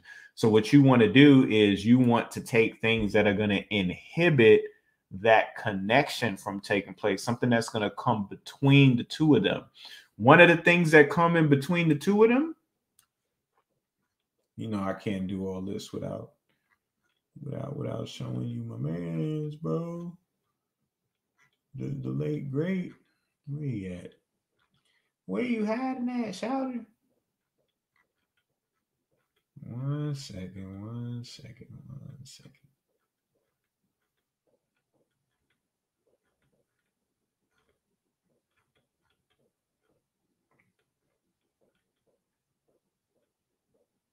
Oh man, yeah, I need to bring that up too. Boom. All right, he looked familiar, right? That's another individual whose birthday we just experienced.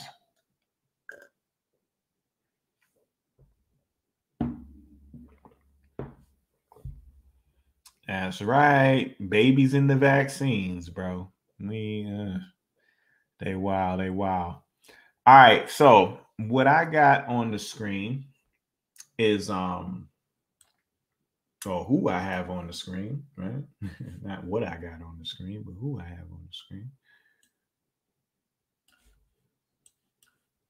Let me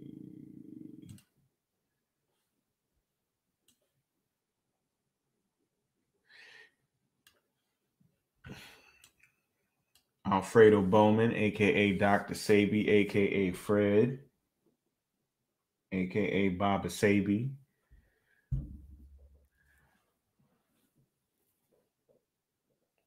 Oh yeah, I'll talk about 5G next. I'll go into that next. Where we at? We at 2.5. This we going in. I guess I'm just gonna let it roll. Y'all rocking with me, so I'll keep going for a little bit longer.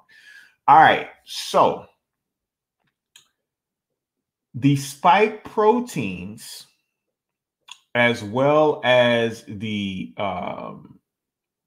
surface of our cells, you will find a number of polymers that make them up. A polymer is a chain of molecules. All right. So one of them would be one little unit would be their own little thing. And then when you put three or more together, you get a chain link. Okay.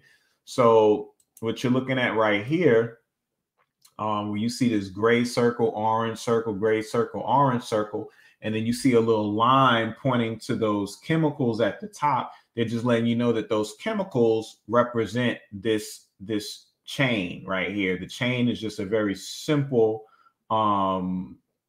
representation of the intricate chair-shaped molecule that you see above, which is galactose molecules and sulfates attached. All right, and these are the same molecules that you find in the same formation in sea moss, in Chondrus crispus. The Chondrus crispus cell structure are composed of these same polymer units, the same polymer units. So what you can do is, through the consumption of these sea vegetables, the red algae such as Chondrus crispus and dulse, you know, and bladderax and stuff, what you're going to do is those polymers are going to get in between. They're going to get in between the spike protein and that ACE2 so that it can't connect. And since it has to connect so it can get in. You ever broke a key in a lock before? You stuck like Chuck, ain't you? So that's what taking sea moss is like. Taking sea moss is like you broke the key in the ACE2 receptor lock. So now the virus can't bind with it no more and get inside. That's another remedy, bro. Come on, man. Come on, man. What? That's another one. That's another one. I don't know how many I done did so far. You know what I mean? So we got mechanisms before the virus even comes in. You want the immune system on point. Somebody just asked about 5G, so I'm gonna close with the 5G info. I'm gonna close with the 5G. Where that slide at? Where that slide at? Where that slide at? Let me find that slide. Oh yeah, look at this one. Flu vaccine increases coronavirus risk 36%, says military study. Huh? That's a military study now. Huh? All right, this is the one right here. All right, so two things. Millimeter waves, 5G has a very broad spectrum between, I believe, like 30 gigs all the way up to like 300 gigs. And they're able to use whatever little windows in that bandwidth for all the devices, you know. So in particular, when we're talking about 60 gigahertz, that's the frequency of the absorption properties of oxygen. Meaning, when you're utilizing a 60 gigahertz frequency, you're going to suffer from extreme hypoxia. Hypoxia is suffocation. That is essentially what coronavirus is doing to everyone, or what COVID-19 is. It's a fancy way of saying, nigga, you got hypoxia. Meaning you suffocating. You ain't getting no oxygen. You breathe in, but the oxygen is not getting transferred by your red blood cells. It's not getting to the mitochondria, so the mitochondria can do its work in the cell, making ATP, structured wood, and everything else it do. So you start dealing with oil failure and sepsis, and either it's going to be chronic morbidity, meaning you're staying sick and just getting worse and worse, or it's a fatal situation. So it's really you breaking down. But the 60 gigahertz prevents the oxygen molecule from being able to bind to the heme in the hemoglobin. Whew, that's just some cold-blooded junk, ain't it? And on top of that, we have the frequency being able to do what? Affect your skin and your sympathetic nervous system. How does it get to your sympathetic nervous system? It affects your sympathetic nervous system through your sweat glands, because your sweat glands is directly connected to your sympathetic nervous system. Let me tell you how. You have a somatic nervous system. You have an autonomic nervous system. Your somatic nervous system represents the voluntary nervous system, the nervous system where I'm able to do this because I'm thinking about it and I'm telling my hands to do it, right? You know, I want to do the snake, you know what I'm saying? That's all voluntary. That's all voluntary. But my breathing and my heartbeat, you know what I'm saying? Those things are involuntary. So the somatic part, right, is the voluntary, while the autonomic is the involuntary. Now, when I go over to the involuntary, it's broken up into two parts: sympathetic and parasympathetic. Sympathetic is fight or flight.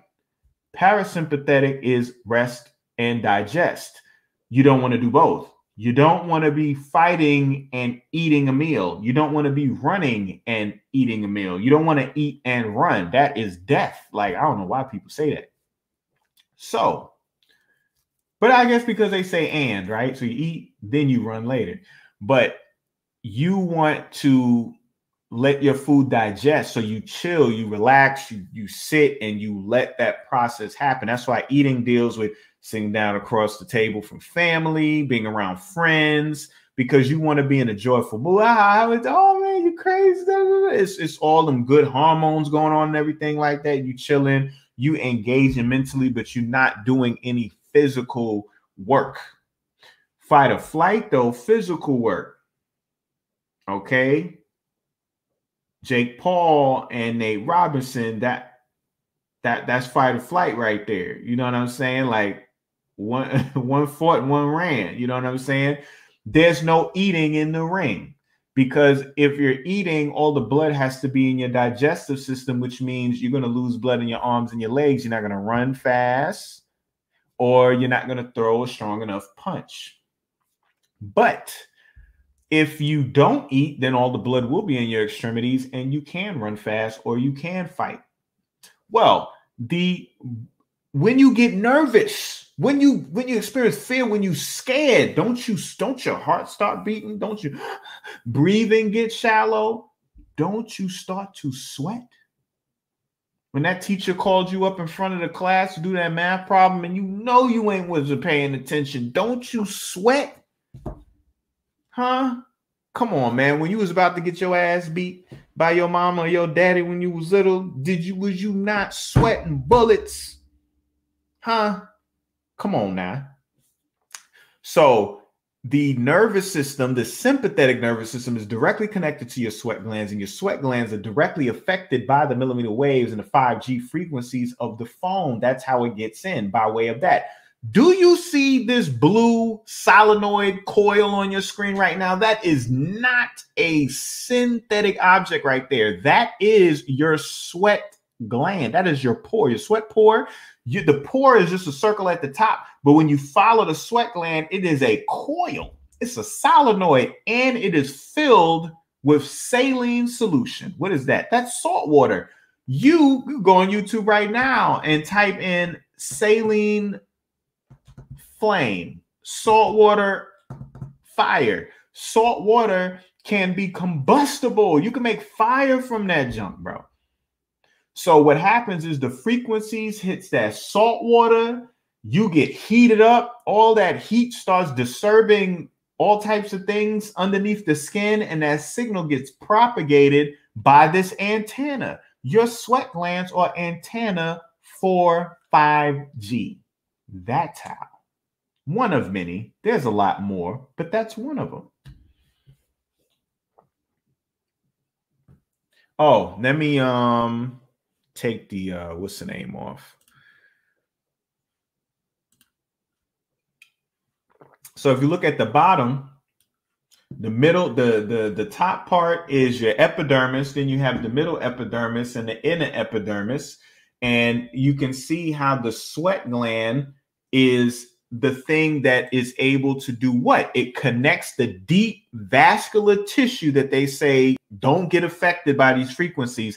The sweat gland connects the surface of your skin to the depths of your vascular network inside your body. It gets in through the sweat gland. Sweat gland, bro. So you could literally be like, yo, why are you sweating me, son? Get up off me, son. Why are you sweating me? Like, they literally sweating us out here, man. Oh, man. But yeah, so to make a long story short, the paper that I put up earlier that I started all of this with, let me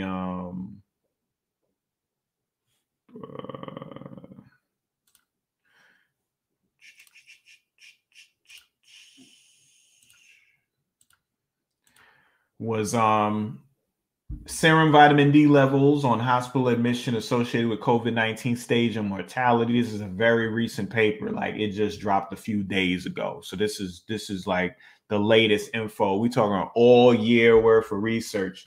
And the oh my goodness. And the conclusion, our study shows an association between vitamin D deficiency on admission and mortality of COVID-19 pneumonia, independent of vitamin D impacted comorbidities such as chronic lung disease, coronary artery disease, and diabetes. It highlights the needs for RCTs targeting specifically vitamin D deficient patients at intake and makes a call for general avoidance of vitamin D deficiency as a safe and expensive possible mitigation of the SARS-CoV-2 pandemic. RCT stands for random controlled trials. So a safe and inexpensive mitigation, meaning a safe and inexpensive way to deal with this COVID trash that's going on right now. Last thing that I'm going to do, yeah, man, soionicbotanicals.com, as well as this is what's the other one? Oh yeah, Heme might have it in here. That is where you're going to find. Oh, there we go.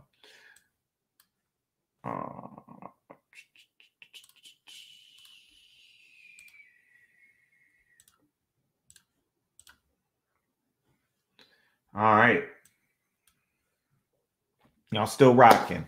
All right. So these slides right here show exactly how intricate the vitamin D situation is. Because what vitamin D does is, once it enters inside your system, you're going to have the need to express more vitamin D receptors or satellite dishes specifically designed for vitamin D. So as your son makes more, you take more, you have more mechanisms to get it in the cell. So when it gets in the cell, it combines with another structure and it relocates into the nucleus, and it forces the nucleus to to allow it to connect to certain genes. All right. And these genes are just areas of DNA where it has the information to make certain things that can be used, signals, whatever, to let the immune system, the cells of the immune system know that we need to fight or we need to deal with certain things. In addition, another thing it's going to make is more vitamin D receptors that will relocate to the membrane of the cell so that more vitamin D can connect, you know. And remember, another use for vitamin D is the fact that it helps with the whole usage transport of calcium, bro. And calcium is the main way that you stay electric. You know, it deals with your pH. It's how you contract your muscles. It's calcium is everything. Calcite is why your pineal gland works. It doesn't calcify based on calcium. It calcifies based on fluoride. So here it says vitamin D and induction of antimicrobial peptides against viral infection. Vitamin D induced antimicrobial peptides via VDR and RXR dimerization act against viral infections through one, binding, right, to these mechanisms for recruiting immune cells to the site of infection. Two, activation of innate immunity by transactivation of EGFR. Three, clearance of viral infection through mitochondrial membrane depolarization and release of cytochrome C.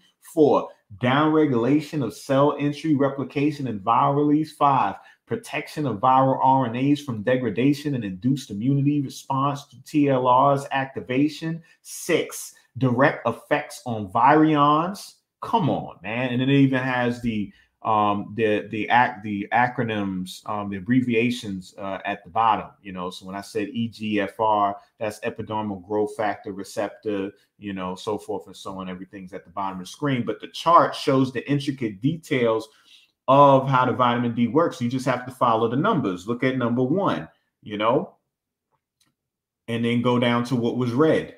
You know, look at number 2 and then go down what was red, and so forth and so on.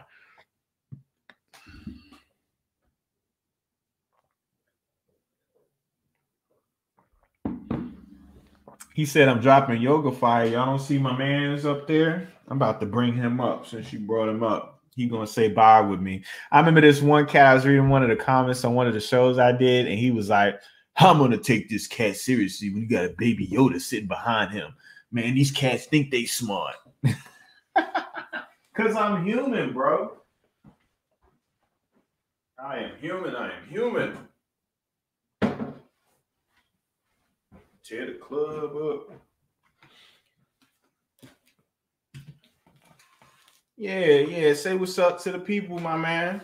Yeah, this is a director's chair that Larry got me. This is one of the things she got me for my birthday. I didn't even give y'all a tour of my new office space and everything. She hooked me up. But yeah, man, this is my KT the Arts degree director's chair. Whenever I got to do work and everything, bro, I get it's going to go to my fro, straight to my fro. But yeah, I'm going to throw Yoda up in the mix on the way out. And he ain't even Yoda. He's what's his name? Grogor. I think they finally Grogu. That's it. I was about to say Grogor. Grogu. That's his name, son. You know, I have a theory that, you know, homegirl that Rosario Dawson just played. You know, she decided she ain't gonna train him, so he got to keep on going on a journey and find another trainer. I think when Grogu puts his hands up in the Force and a Jedi show up, something tell me, bro, I think it's gonna be Mace Windu. I think they gonna fuck us up with that one, bro. I think Mace gonna come out of nowhere because we never seen him actually die. And remember, him and Yoda had a good like relationship. You know what I'm saying? So I wouldn't be surprised if he pop up, you know. But that's just some side stuff right there. Okay, so that's that slide. Let me go to this one. All right, vitamin D and immunoregulatory function.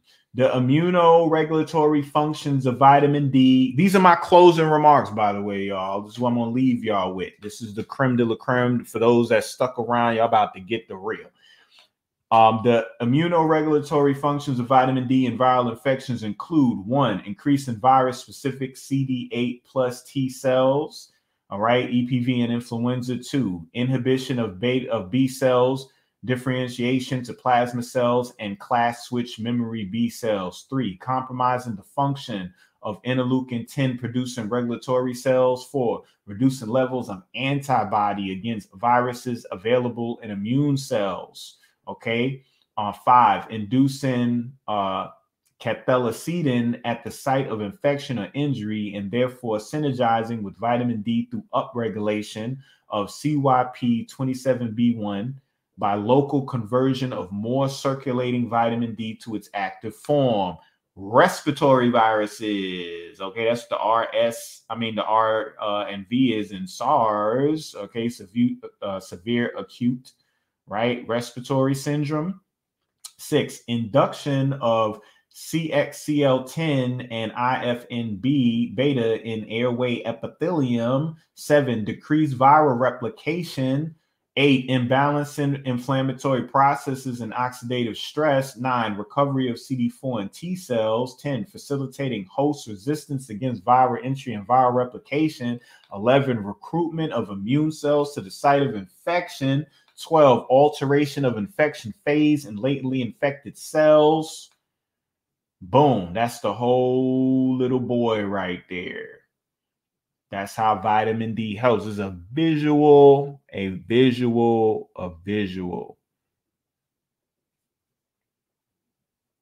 Not I am Mace Windu, though. All right, so let me go on to the next one. All right, vitamin D interaction with cellular and viral factors. Just look at this world, man. Look at all the shit that be popping. Keep in mind that this is a cutaway of the cell. Okay, the top is the phospholipid bilayer entry into the cell. All right, that's the nucleus you're looking at. But this ain't even the whole cell you're looking at. This is most of the cell. And we talking about having hundreds of trillions of cells, bro. You know what I'm saying? All right, so interaction between certain regulatory factors is a potential mechanism for influence of vitamin D on virus infections, such as one, acting as a co-activator, specific for ligand-induced transactivation of VDR that crosstalk between vitamin D and tumor growth factor beta signaling pathways. Inhibitory effect via integrating into the vitamin D stimulated nuclear protein complex. 3, inhibition of vitamin D induced apoptosis. 4, overlapping with VDR binding sites. 5, vitamin D reduced immunopathology of viral infections, probably by inducing inflammatory inhibitors and preventing its translocation into the nucleus and subsequent binding to DNA promoter regions and PSTAT1. 6, inducing CYP27B1 activity. Vitamin D decreased viral proteins. 8, and activated or of viral replications. And then they got all of the abbreviations at the bottom.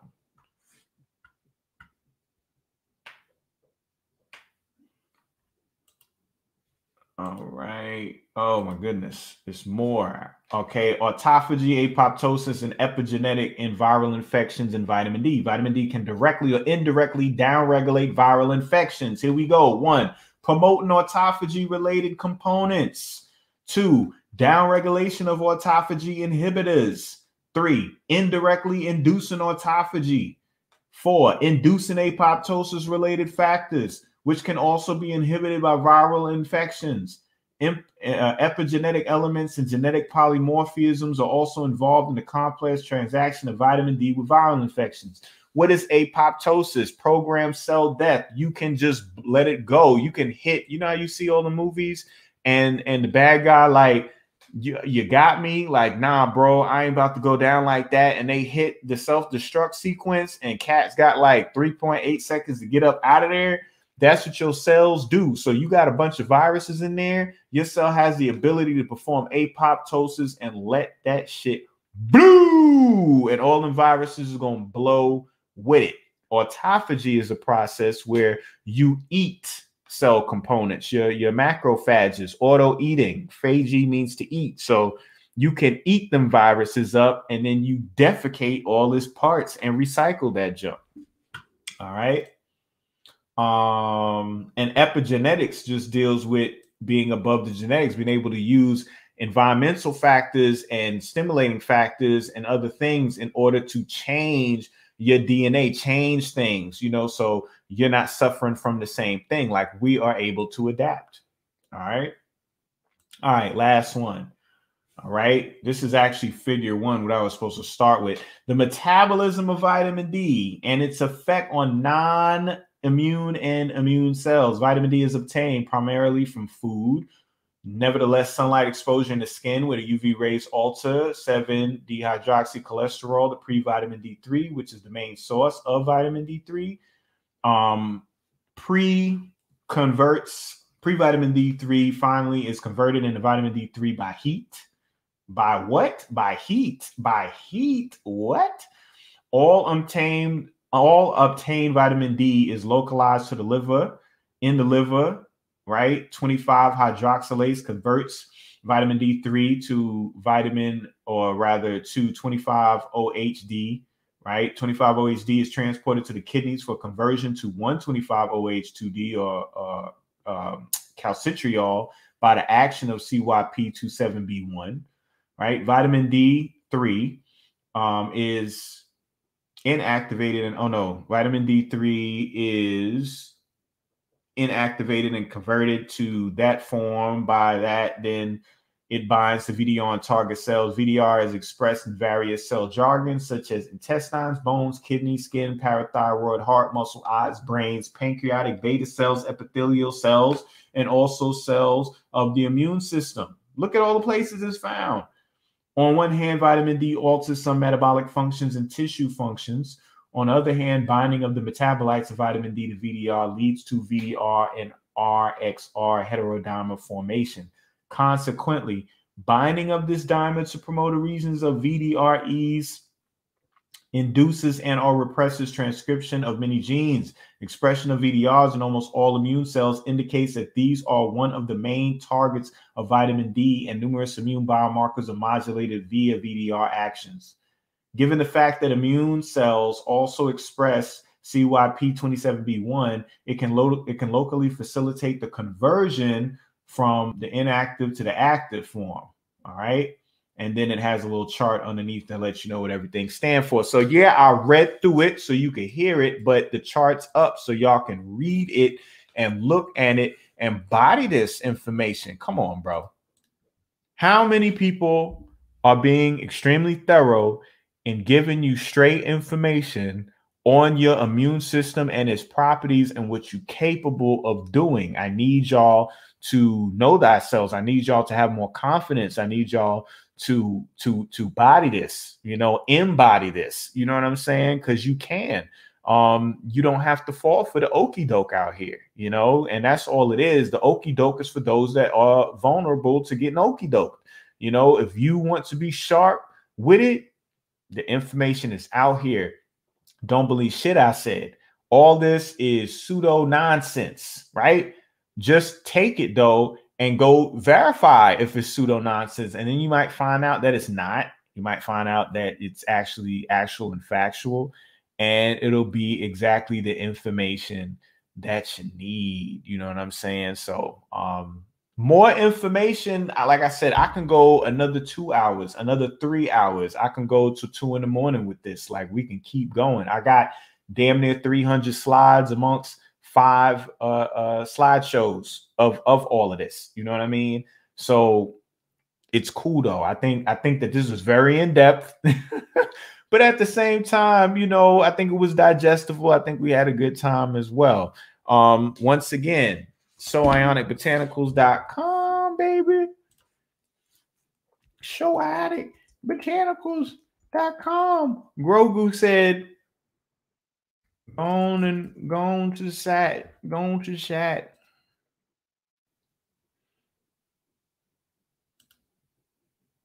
Oh. I be moving too slow. SoIonicBotanicals.com.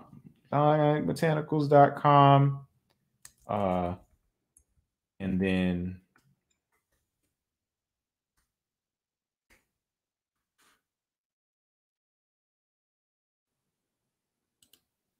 that is the Cash App, since folks request it.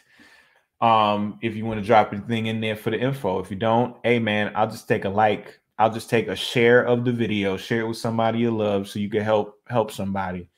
I appreciate the bill. I'm glad y'all all showed up, man. Y'all up in the building, y'all taking it in.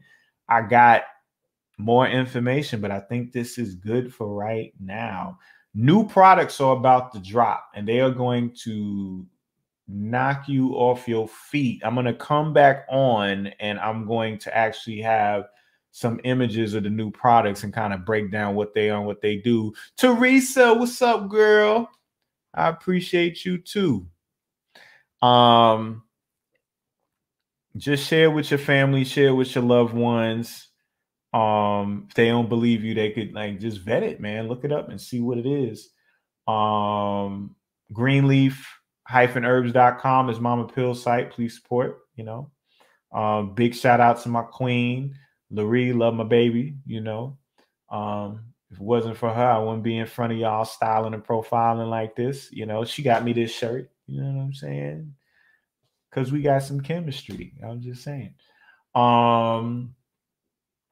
And just everybody that supports, man. I really do appreciate it. Yeah, Cyber Monday. That's what I'm saying. We about to debut new products. That's pretty much what it's going to be. But we probably going to do a sale first. And I think we're probably going to debut all the products in the evening. It's probably going to be tomorrow night when everything drops, all the new stuff. But there'll be a sale up until that point.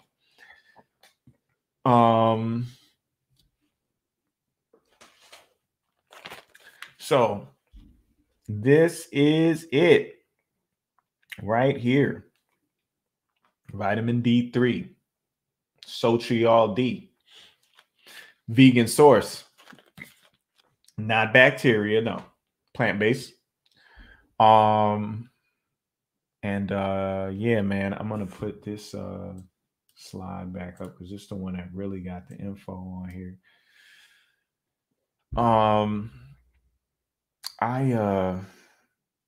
I'm just thankful, man. I'm thankful that y'all are here to hear me out because I'll be having all this information and just be about to explode sometime. I get to share with you. You know, oh yeah, Tuesday, of course, Tuesday on my Patreon is where I'm going to be breaking down the practical applications of how they built the Great Pyramid with animations, graphs, pictures, and everything. Not only that, but I'm going to show you in real time how to make a pyramid stone. Do you want to know how to make a pyramid stone? Have you ever, like, forget making the whole pyramid. You see them goddamn blocks. Would you like to have the knowledge of being able to make the pyramid stone yourself? That's what I'm going to be showing you amongst more information. Guaranteed, bro. So that'll be on Tuesday on Patreon. That's December 1st. I'm probably going to get down. It's going to be around 9:30, 10 though. Like, it's going to be in the evening.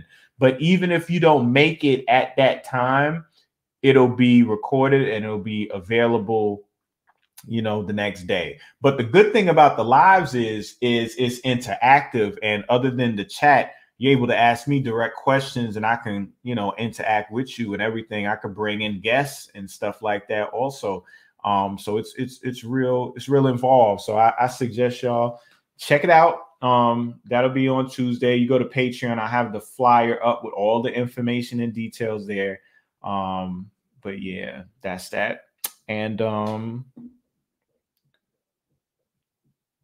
Wakanda forever. Long live Chadwick Boseman. Happy solar return to Baba Dr. Sabi, which was 3 days ago on the 26th. Special shout out to my daughter, whose birthday was 2 days ago, the 27th. Love you, baby. She big girl now. She 10. She done hit her double digits. But yeah, I think that's about it, man. I appreciate y'all, man. Soak this information up. It's there for you. I hope y'all appreciate it. I'll see y'all soon. Peace.